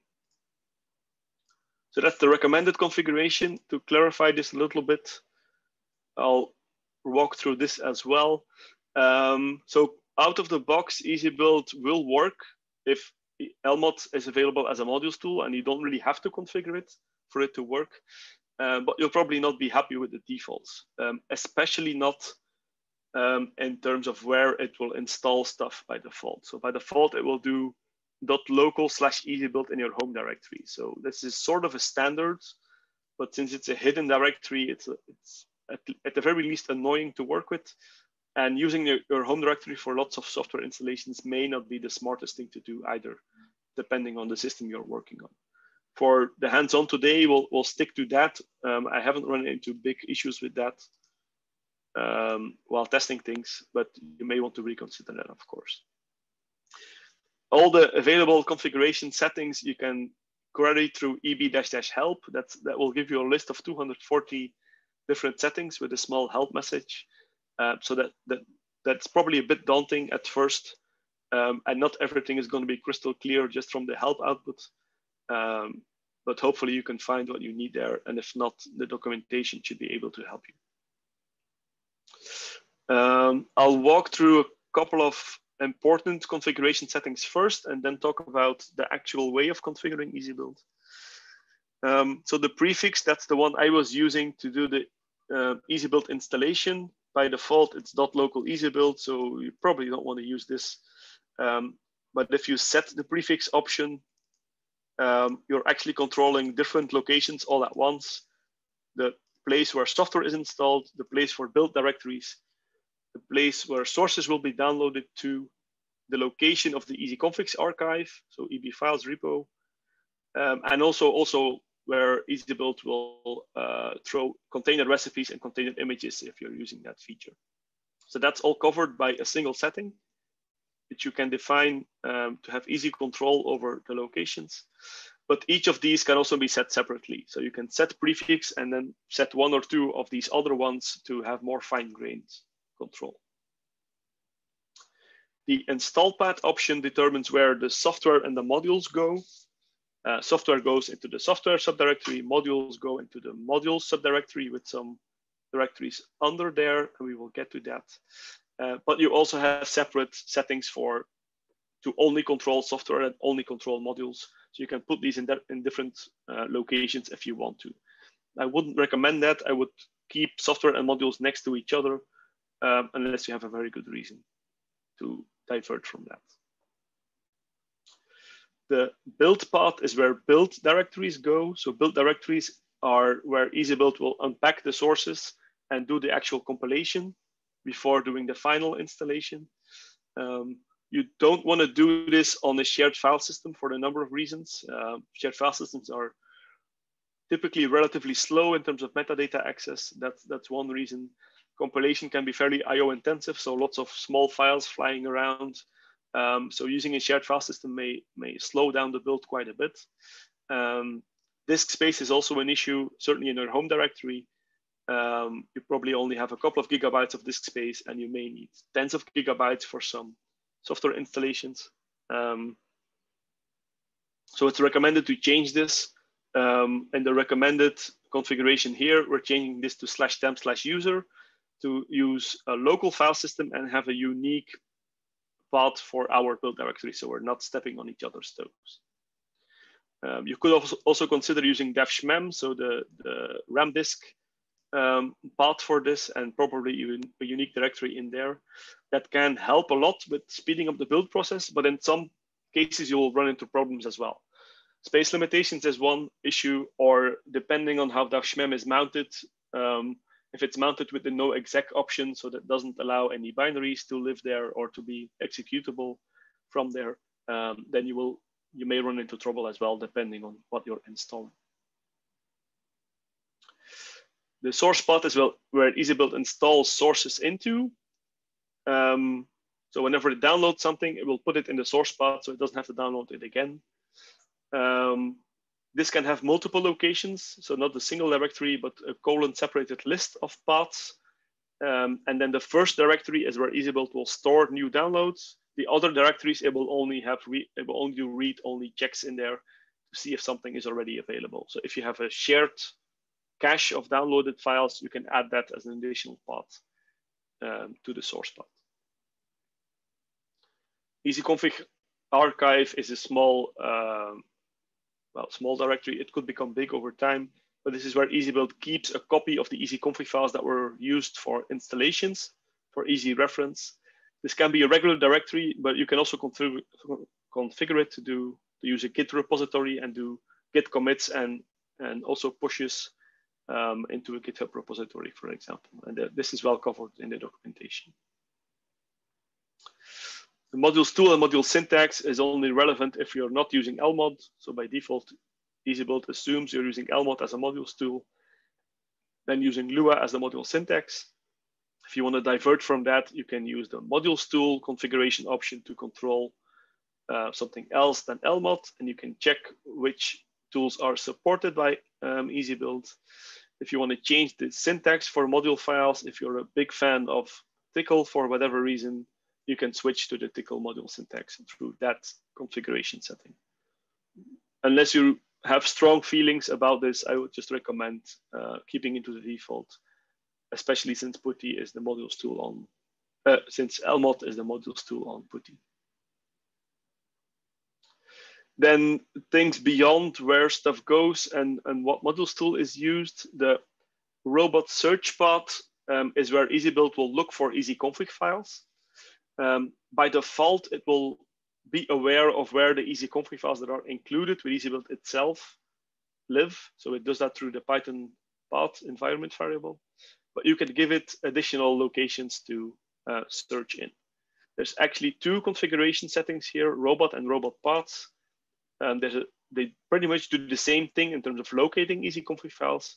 But if you use the robot option, you will also enable dependency resolution, which you won't do by just using robot paths. That's a small distinction that's important, and we will get back to that. So only when you use the --robot command line option, you're telling EasyBuild, if there's any missing dependencies, please install those as well, rather than only the software I'm telling you to install. The module naming scheme, we'll get back to that in the advanced part. So by default, EasyBuild uses a default naming scheme, which closely matches the names of the easyconfig files. So it will use this name / version - toolchain, and perhaps with an additional label attached that is controlled by the version suffix easyconfig parameter. And this toolchain part may be empty when it's using the system toolchain. So for installing EasyBuild itself, you just get EasyBuild / version because the system toolchain makes this part empty. I will get back to this extensively when covering module naming schemes and all the flexibility EasyBuild gives you there. So that's the most important configuration options you should be aware of. To actually configure EasyBuild now, you can do this in 3 different ways. You can create a configuration file or multiple ones, a user level or system level configuration file. You can define EasyBuild _ environment variables, or you can use command line options to the EB command. There's a hierarchy between these. So command line options always win. Environment variables win over configuration files, and configuration files only tweak the default configuration. So depending on what you're doing, it may make sense to configure EasyBuild in different places. That's what this explains in detail, but I don't think that's very surprising. Configuration files use the standard INI format. So pretty much key equals value type of stuff. And to get a good start, you can use the ebconfig help command if you actually have EasyBuild loaded, of course.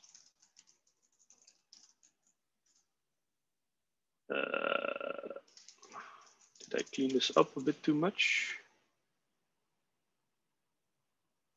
Okay, apparently I did. So if you just load the EasyBuild module, you won't have that problem. Quick question: is there a bash? Yes. Is there a bash completion module for the options? Bash completion? Yes, there is. There's something that we include with the EasyBuild installation. I think it's in the bin folder. I don't know if we have good documentation on that, but it should work. So I think you need to source the script that comes with EasyBuild, and then you should have a completion. And the path is under .local /EasyBuild /something or /bin. So it's next to the EB command, I think, the script that you need to source. So typically in the /bin subfolder. Okay. If EasyBuild is in a module, you can also use EB-root EasyBuild to get quick access. Yeah. So but for every module that EasyBuild installs, it sets an EB-root name of software environment variable to get quick access to the root directory of the installation. To get back to the configuration files, if you use eb-config help, it will produce a long list with all the possible configuration options. Let me find one that makes sense. Prefix. Yeah, so here everything is commented out. So all of this will be inactive, but it gives you the right syntax to say, okay, prefix should be /apps or whatever. So you can use this as a starting point for creating a configuration file. You don't have to figure it out manually. An important distinction here, EasyBuild configuration files and EasyConfig files are two entirely different things. And we see some confusion around that. Yeah, not surprising, I guess, because the names are so close. But an EasyBuild configuration file is the way you configure EasyBuild in a general sense, where the software go, which modules, tools should it use, things like this. And usually the file names are .cfg for config. An EasyConfig file is an .eb file usually that specifies the details for a particular software installation. So not where that software installation goes, but what EasyBuild should install, which version, which dependencies, which tool chain, and so on. So that's an important distinction to make. Then the second level of configuration is the EasyBuild environment variables. So every EasyBuild _ environment variable will be picked up by EasyBuild, and it will try to match it to a configuration setting. If you make a typo in the name of the environment variable, EasyBuild will complain and say, I don't know what this is. You probably made a typo, or you're using a wrong version of EasyBuild that doesn't know about this yet, something like this. So it won't silently ignore wrong EasyBuild _ environment variables. The mapping from the name of the configuration option as it appears in --help to the name of the environment variable is done by changing all the dashes to an underscore and making everything uppercase, and then prefixing it with EasyBuild _. So module -syntax, the corresponding environment variable is EasyBuild _ module _ syntax, everything uppercase. So to configure EasyBuild to use Tickle syntax, you can just set this environment variable. And again, whenever you have both an environment variable defined and the same setting specified in a configuration file, the environment variable wins. And then of course, on the command line, you can give all these options as well with the regular -- options, or sometimes there are shorthands with a single dash.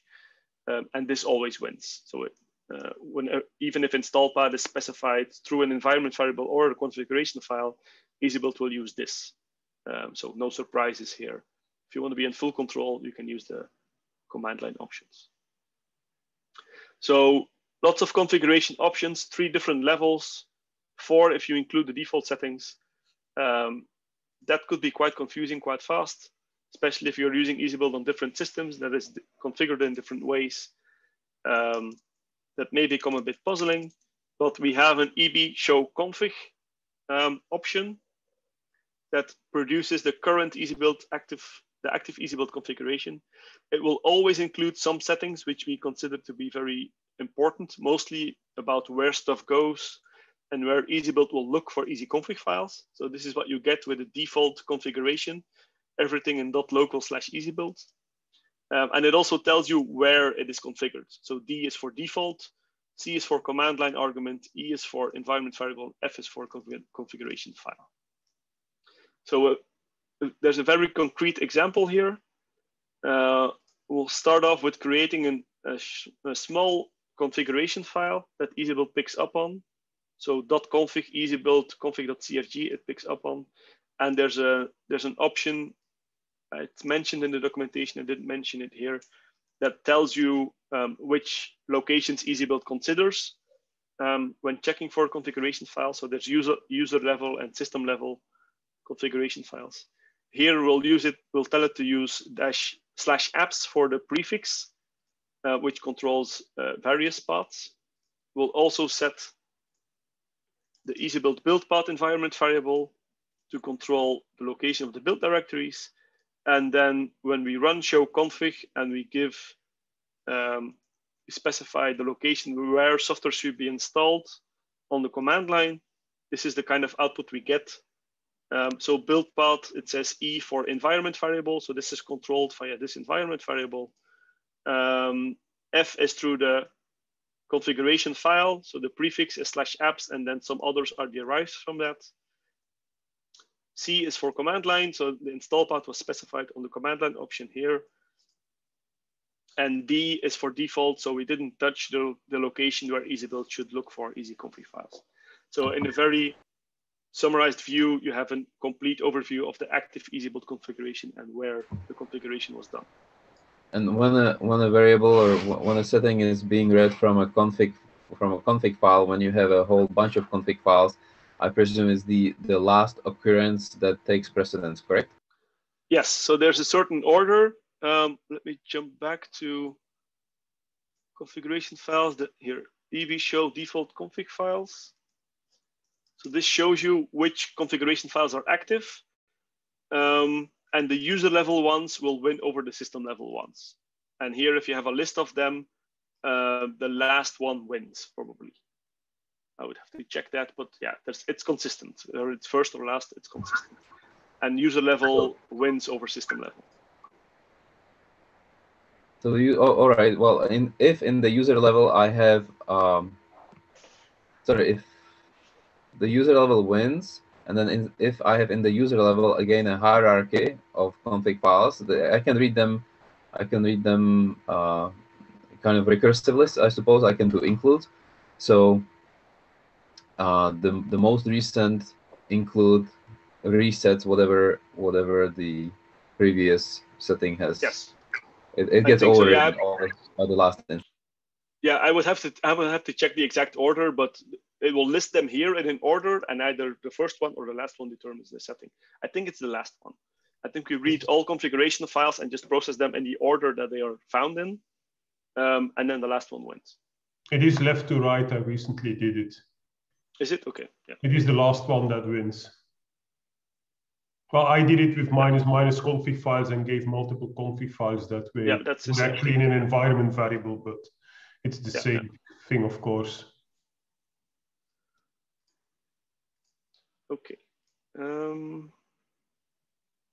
So show config, yeah, and there's a small exercise here that basically tells you to configure EasyBuild mostly in the way that is recommended in the slides. So I actually gave away the answer here pretty much. So there's not a lot of exercising to do here, but yeah, I think it's clear how much flexibility you get. So I'll just make sure before I continue, because what I did in the example is actually not fully what I want. I don't want to play in /apps since I don't have write access to that. So I'll throw away the configuration file and I'll set the prefix through the environment variable. So like I showed in the slides. And then if you do show config without any options, it should tell us that most stuff will be done in /EasyBuild in the home directory, except for the build path, which goes into /temp. So that's actually the kind of view you want to get for the next part. Go back here and go to basic usage. We're running out of time a bit. I don't know if there's any more questions on configuration. The prefix and the package path does not seem to show up, but when using the method, the first method that you showed, which is the method number 3. Have I missed a step? Have I missed some steps here? Yeah. It's possible if you don't specify the prefix. So to be clear, some things are always included here, like build path, like install path. Other things are only included when you customize them. So I think it doesn't show prefix by default because it just says, okay, that's the default, and I'm not even going to show you that if you're happy with the default. If you want to check every possible setting, you can do show full config. All right. And is there a way to say, okay, I see, show me where this setting has been set, whether it was a command line, where's the active value taken from, which file, which line number? Oh, okay. It just tells you on which level. So default or environment or file or command line option. It doesn't tell you in which file. That's something that I guess we could add into show config. I haven't considered that. Especially when there are multiple files. I mean, there is only a single environment. There is only a single command line.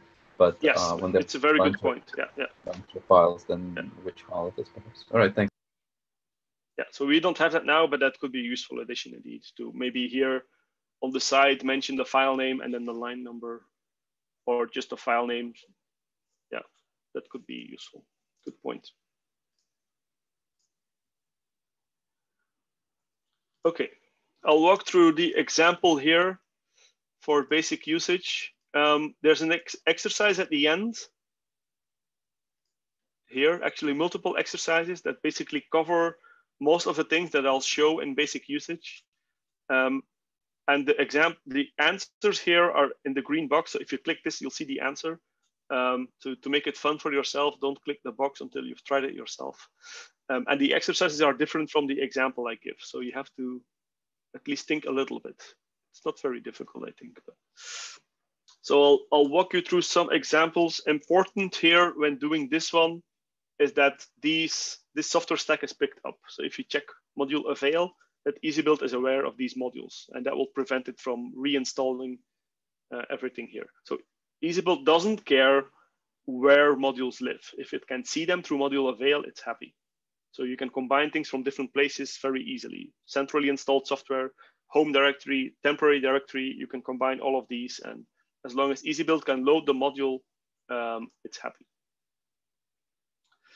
So the way you why is it that the being on login 1 module avail gives me 3 pages worth of stuff, and you are showing just 1 page? That's because you didn't clean the module path. I didn't clean it. All right. If you do a fresh login, you'll see this. Yeah. Yeah, and that's because the module path here includes all these directories. Okay. If you just do module unuse module path and don't make any typos, yeah, it will unload the modules as well, but then module avail will be empty. And if you do module use our path, that's when you get only this view. Yeah, got it. Thanks. So make sure at the very least that you have these visible. That's probably enough. You don't probably need to clean everything else, but these should be first in module path, and the module use command will do that for you. So the basic usage of EasyBuild is you use the EB command and you give it, you tell it what to install. There's actually different ways of telling EasyBuild what to install. The most common way is giving it either names of EasyConfig files or paths to EasyConfig files.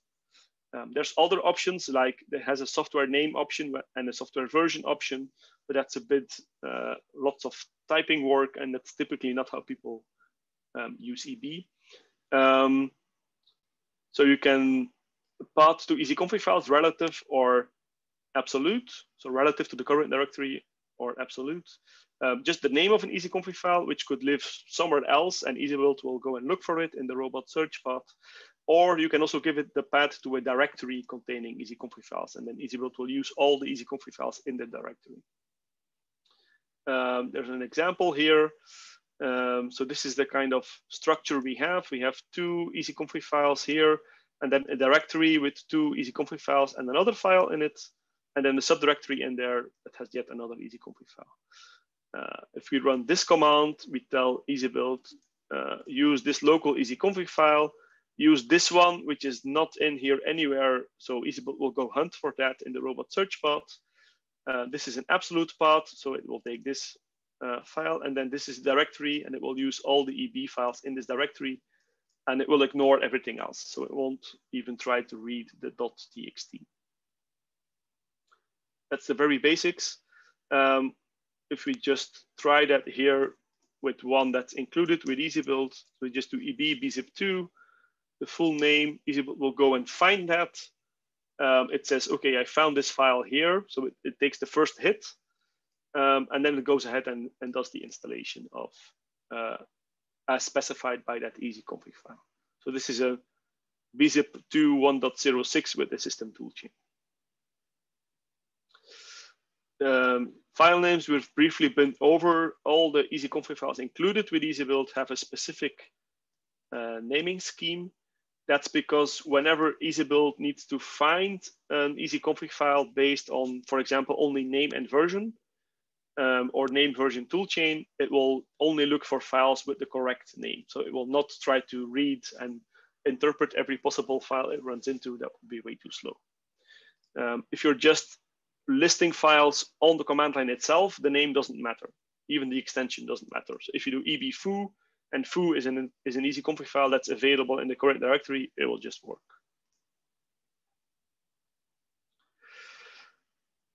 To search for easyconfig files that are available, there's a search option. I think here I'm using OpenFOAM as an example.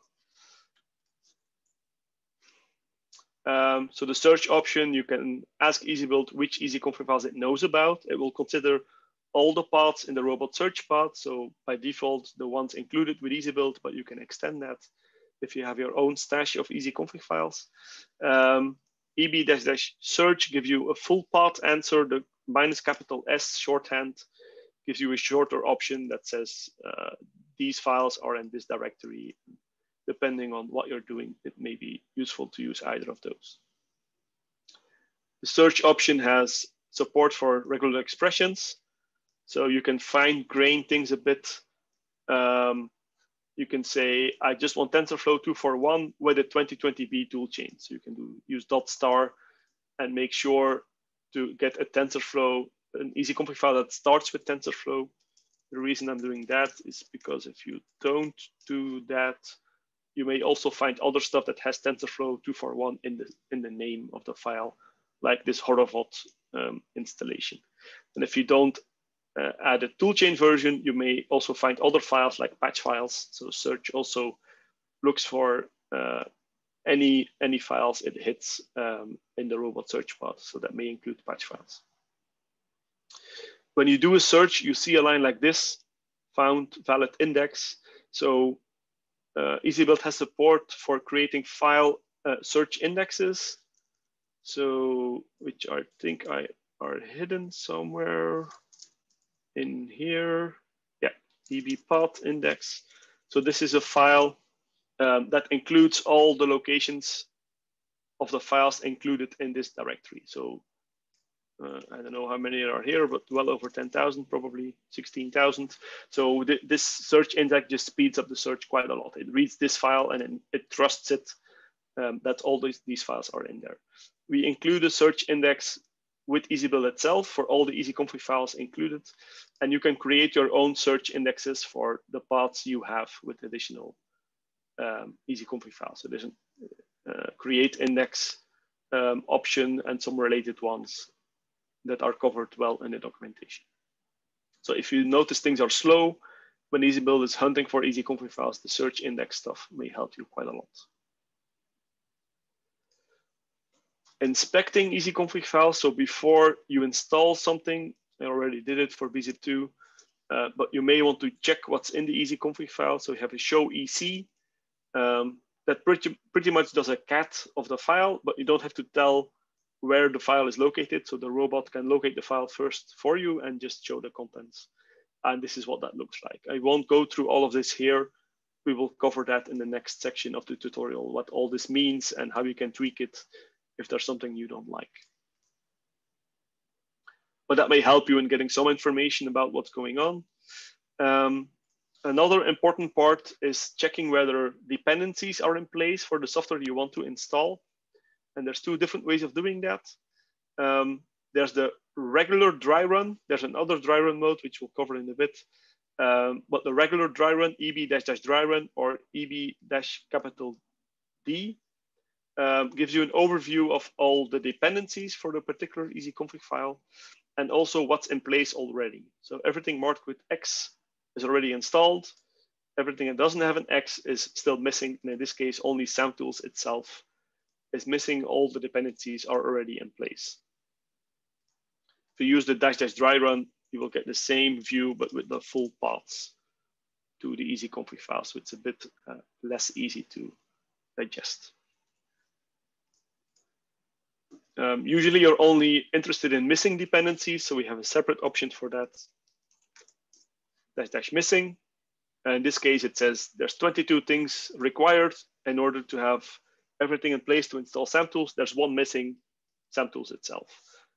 So that matches with the output we saw before.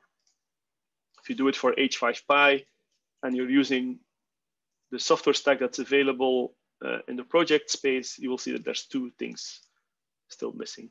So -M or -- missing is the same thing. Then, okay, you have a view of what's still missing and what EasyBuild will install to get something working. That's good, but maybe you want to have a detailed view, or you want to check on something before EasyBuild actually does the installation. For this, we have extended dry run. So the name is not perfect, let's say, but we do have an EB-X for short, so that's probably more useful. This will give you an overview of the full installation procedure like EasyBuild would perform it, but without it actually doing something. So it will not even create any directories or try to unpack a source tarball, anything like this. It just will report on all the commands and all the steps it would do. So if you do this for this boost example, and I'll have to pipe this through less because this will be quite a lot of output, it will run through all of the steps one by one, but it does it in a matter of seconds. So even if the installation will take hours, you get almost instant feedback of what's going on. There's a lot of text here, but you can see it's going over different steps. So the fetch step said, okay, this is the download URL I would use for downloading Boost, and this is the file I will be looking at. It says it will be downloaded. That means it's not there yet. It found a patch file, and then it's walking through all the steps, verifying checksums, doing the extracting the tarball, preparing the environment, which means loading this toolchain module, loading the dependencies. And in this case, it knows what that environment would look like because all the dependencies are already in place. So it can tell us the module list that it would end up with. It tells us all the environment variables it will set to control compiler commands and compiler options, the configure command that will be run, the build command that will be run, which is humongous because it has all the paths expanded. And it actually does that multiple times for, I think once for, this is build, this is installation. I think it does both shared and static libraries or something like this. So there's a reason this is being run multiple times. Scroll through a bit, it will tell us in the sanity check what it's going to check for. So it will expect to have this file and this file in place and this not-empty directory in place. If that's missing after the installation, EasyBuild will say something's wrong here. I'm not finding what I expect to find. So something went wrong. And then it also gives you an overview of the module file that will be created and the paths that would be changed when the module file is loaded. So there's a lot of information here. It's very, very dense. But if you want to look at some particular aspect of the installation, you can easily do that with EB-X. And you will get instant feedback on that. There's a note here that's worth mentioning. This is not perfect. So it depends on how well the EasyBlock was written. If the EasyBlock expects to find a file or needs the output of a command before it can take the next decision on how to proceed with the installation, then some errors will pop up in the output of EB-X. EB-X will keep going. It will not crash, but it will say an error occurred in this part, and I'll try to continue best I can. But you may not get the full information you're looking for. That's important to know. And also some parts of the EasyBlock are dynamic. So there could be an if statement in there that says, if this file is there, then I will run this command, or if it's not there, I will run another command. And EB-X is not able to show you that because it doesn't create any files. It just skips over everything. And it assumes command run, always exit code 0, and there's nothing actually going on the file system. So take it with a grain of salt. And depending on the EasyBlock, this may be a little less useful. But yeah, it can still give you a pretty good view of what is most likely to be going on during the installation. So that gives you a whole bunch of ways to check on stuff before anything actually happens. To do an actual installation, like I showed with bzip, you do EB, you give it the name of an easyconfig file, EasyBuild finds it and starts downloading sources, unpacking stuff, and running commands. So that's very easy. If everything is in place already, like it was for SAMtools, if stuff is still missing, like for this BCF tools example, there's 3 things still missing, 2 dependencies and BCF tools itself. Then if you try to do the installation, so without -m, EasyBuild will not be happy.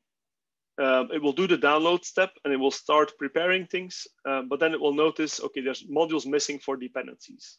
So there's no HTSLib yet, there's no GSL yet. The default behavior in EasyBuild is to not automatically install dependencies, even if they are missing. You have to ask it to using the -- robot option. The error message, I think, is very clear. It literally says missing modules for dependencies. Maybe you want to use -- robot to make sure these are in place. And if you do use -- robot, it will first do the dependencies, HTSLib in this case, and then GSL, and then it will proceed to the actual software you care about. So if you use -- robot, it will do the dependencies first, and then it will complete all 3 installations in a row. Now, it's a bit annoying here when installing GSL. Let me interrupt it. When installing GSL, that you're not seeing it's building, but what is actually going on? Why is this taking so long? You're a bit blind. So we have a trace output. If you use --trace, which you can enable with setting the EasyBuild trace environment option, environment variable as well, you will get a bit more information. So now things are scrolling a bit faster, but when running the configure step, at least now it tells you, I run this config.guess small script, then I run this configure command and I give it these options. And now I'm running this build command and it's using all the cores. So that's EasyBuild by default uses all the cores it has access to, and you can control that if you're not happy with that. But at least you're getting some more feedback, and you can actually check or take a look at the output that is being generated by this command by tailing this in a separate session. So if something is taking too long, or you want to have a better view on what is actually going on while it's running, you can enable trace mode. In this case, I did it for BCF tools, but it's actually more interesting for GSL because this takes a while. And you can also see once it completes something, it will tell you that the command completed and how much time it took. And eventually, when it gets to the sanity check, it will also tell you that what it was checking for and whether it was okay or not. So if the sanity check fails and you have trace mode enabled, you can quickly see what was missing and why it wasn't happy. So here it's doing that for GSL. And then here we're close to the end. So I don't think I have to explain this to this audience, but if you want to use installed software, you of course have to load the module. And at this point, you may not be sure where EasyBuild is installing software, so you can check show config again. And install path, this is where stuff goes. This is where you have the modules and the software directory. To get access to the software, the modules directory is what you care about. There's an all directory in here and then separate ones for different categories of software. These have symlinks into the all directory. So the all is usually what you go with, unless you want to break things up into different categories. That's what's being explained here. So to load these modules, we need to do a module use. on this. And then if we check module avail, we'll now have two sections, our own installations in the home directory and the central installations in the project directory. And these, of course, rely on what's available here. So the GCC installation is in here. So loading this module will also load this module, which then will load other modules. So to actually get access to the software, if you do module list, I did a purge, so I don't have anything loaded. Of course, BCF tools is probably not installed system-wide, but if you load the BCF tools module, which we just installed, you can check with module list. We have BCF tools loaded, both dependencies loaded, actually other dependencies that were already installed also loaded together with the tool chain, which includes binutils and GCC core and needs zlib for binutils, I guess. And then loading this module is enough to get access to the BCF tools command, and you can get started with using this software.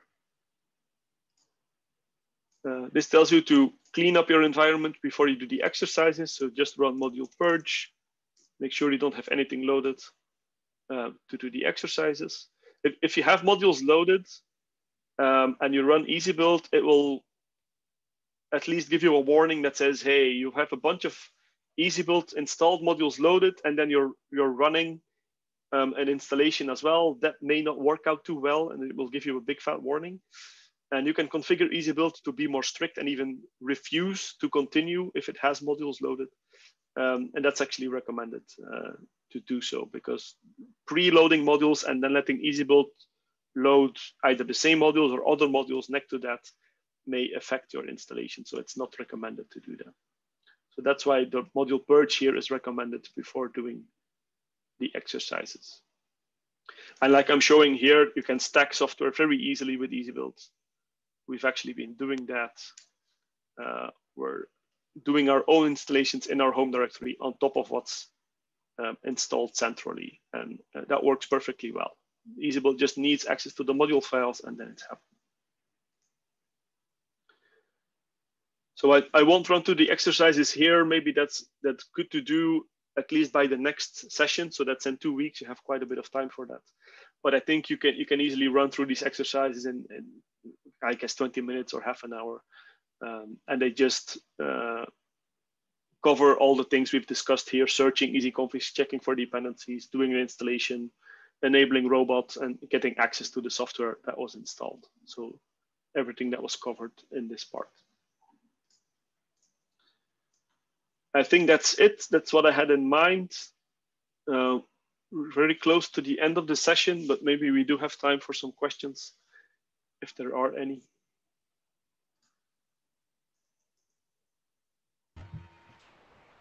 Might be just the detail about the bash bash completion, which doesn't seem to be supported by the logins of PUTA. The default. You need a system package installed indeed. So if you do this, ver tab, yeah, there's a system package missing to support bash completion.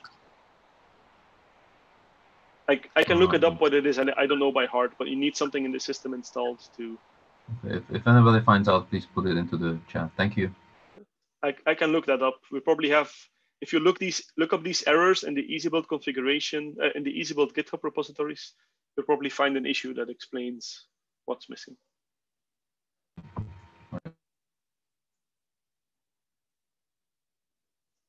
Any other questions? So for the next session, which is planned for, let me go back over here. I would like to have one question. Yeah. Sure. So we do not have, I and my friend Maciek from Cyfronet, we do not have the PuTTY account, and whether it will be important to join the next session to have the PuTTY account on PuTTY, or I will get I will get you the accounts. The problem is that you just joined in today. That's why I didn't have time. Yeah. So for today it was quite fine because no, I have been able to do it on my own system. Perfect. Even I have checked that this bash compression haven't worked at our system, probably due to the same problem as at PuTTY. But next session will be how to manage the things that do not work, and it would be great to have an access to PuTTY. I will do it today. Yeah. Okay. So thanks. Thank you very much. For the next session, I think we'll mostly need the same software stack as we have here now. So if you have FOSS installed and Python installed, there won't be a lot more that will be needed to do the next session as well. So we keep that fairly minimal. But yeah, it would be easier if you have access to PuTTY, of course, because that's also where I'm testing and where I make sure that what you see on PuTTY agrees with what is in the documentation. Okay, so I think that we will sort it out with Nicolino. Okay. Yeah, Nicola. Sorry. Yeah, definitely. So sorry. It's okay. Both ways fine. It's just short. So sorry, I have to go to another meeting right now, but it was great session. Thank you very much for it because it is very good. It was very good. So have a good afternoon. Bye. Yeah. Bye. All right. Bye. Bye. Okay. Yeah. Next session we'll go a little bit deeper. So now we've just used what EasyBuild provides out of the box. But next session we'll try to write an easy config file from scratch for something new, and we'll actually. We have an example that gives you an easy config file that doesn't work, and that you gradually have to fix some problems in. So that's a very good exercise because it tells you or it teaches you how to do debugging, how to look through log files, how to find what's wrong, and I think that's a very good exercise. And we'll go a little bit beyond that. I'll cover the basics of implementing easy blocks, but that's you can probably fill a full day session of that, but I'll try to cover the basics and also do. I'll show you how to submit installations as Slurm jobs, which I haven't tested on PuTTY, but it should work. You don't need anything special for that. Okay. Kenneth, can we ask you to stay around from time to time on the chat during these weeks? Sure. Just in case we need something, we can drop you the message there. Yeah. That's also maybe good to mention. I'm happy to hang out in the chat for a while, but longer term, where is this? Here. Longer term, I strongly recommend using the Slack channel. The Slack channel. Definitely, yes. Because right now in the Rocket chat, it will be mostly me and I guess Kurt as well, who is quite experienced with EasyBuild. But in the Slack channel, there's 400 people and there's always somebody active, and also all the other EasyBuild maintainers are in there. Okay, that's good. But I'm happy to hang out there for a while. No, just for these 2 weeks in case we play and we want to ask you something before the next sessions. Yeah, no problem. Okay, I don't know. Are there other questions we want to ask or before we just a suggestion, if we would be with different Cray sites, we could consider just having a special channel for Cray in the Slack. That's interesting. Yes. Yeah, I'm happy to remarks are very Cray specific, like, I mean, now you said installing GCC and so on, but in CSCS, they just use the GNU compiler, which comes with the Cray software development stack. So there are a couple of differences, which for some questions may be more useful to have a separate channel. But of course, only makes sense if you are not the only site who would use that channel. But you can set that up yourself, Kurt? It's very easy to set up a Slack channel yourself. I see you have probably just click the plus. I don't know that's it. And then the repository or not. I can invite the CSCS people in there, and feel free to announce it in the general channel. There's now a Cray specific channel. And then maybe some other maintainers will join there as well, or people who are just interested to see how things are different. I would make it an open channel. Sure. Just so people can jump in. But, Okay, if there's no more questions, we're Thanks a lot, Kenneth. Exactly on time, I guess. And if there's something specific you would like me to cover in the future session, do let me know.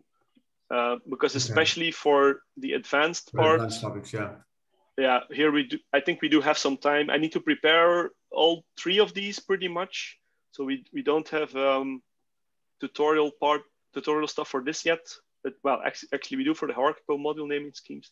The other two I have to prepare, but there's probably room for some additional stuff in here. So if people want me to demo and cover something specific, feel free to let me know. Okay, definitely. We'll discuss within Lust and see if we have any special need. Okay. Thanks a lot, Kenneth. It was great. It was really nice. Excellent. Okay, so see you in 2 weeks from now. Okay. Yep. See you in 2 weeks and see you in the chat. In the chat, yeah. Thank you. Thanks a lot. Bye-bye. See you. Bye-bye. Thanks. Bye-bye. Bye.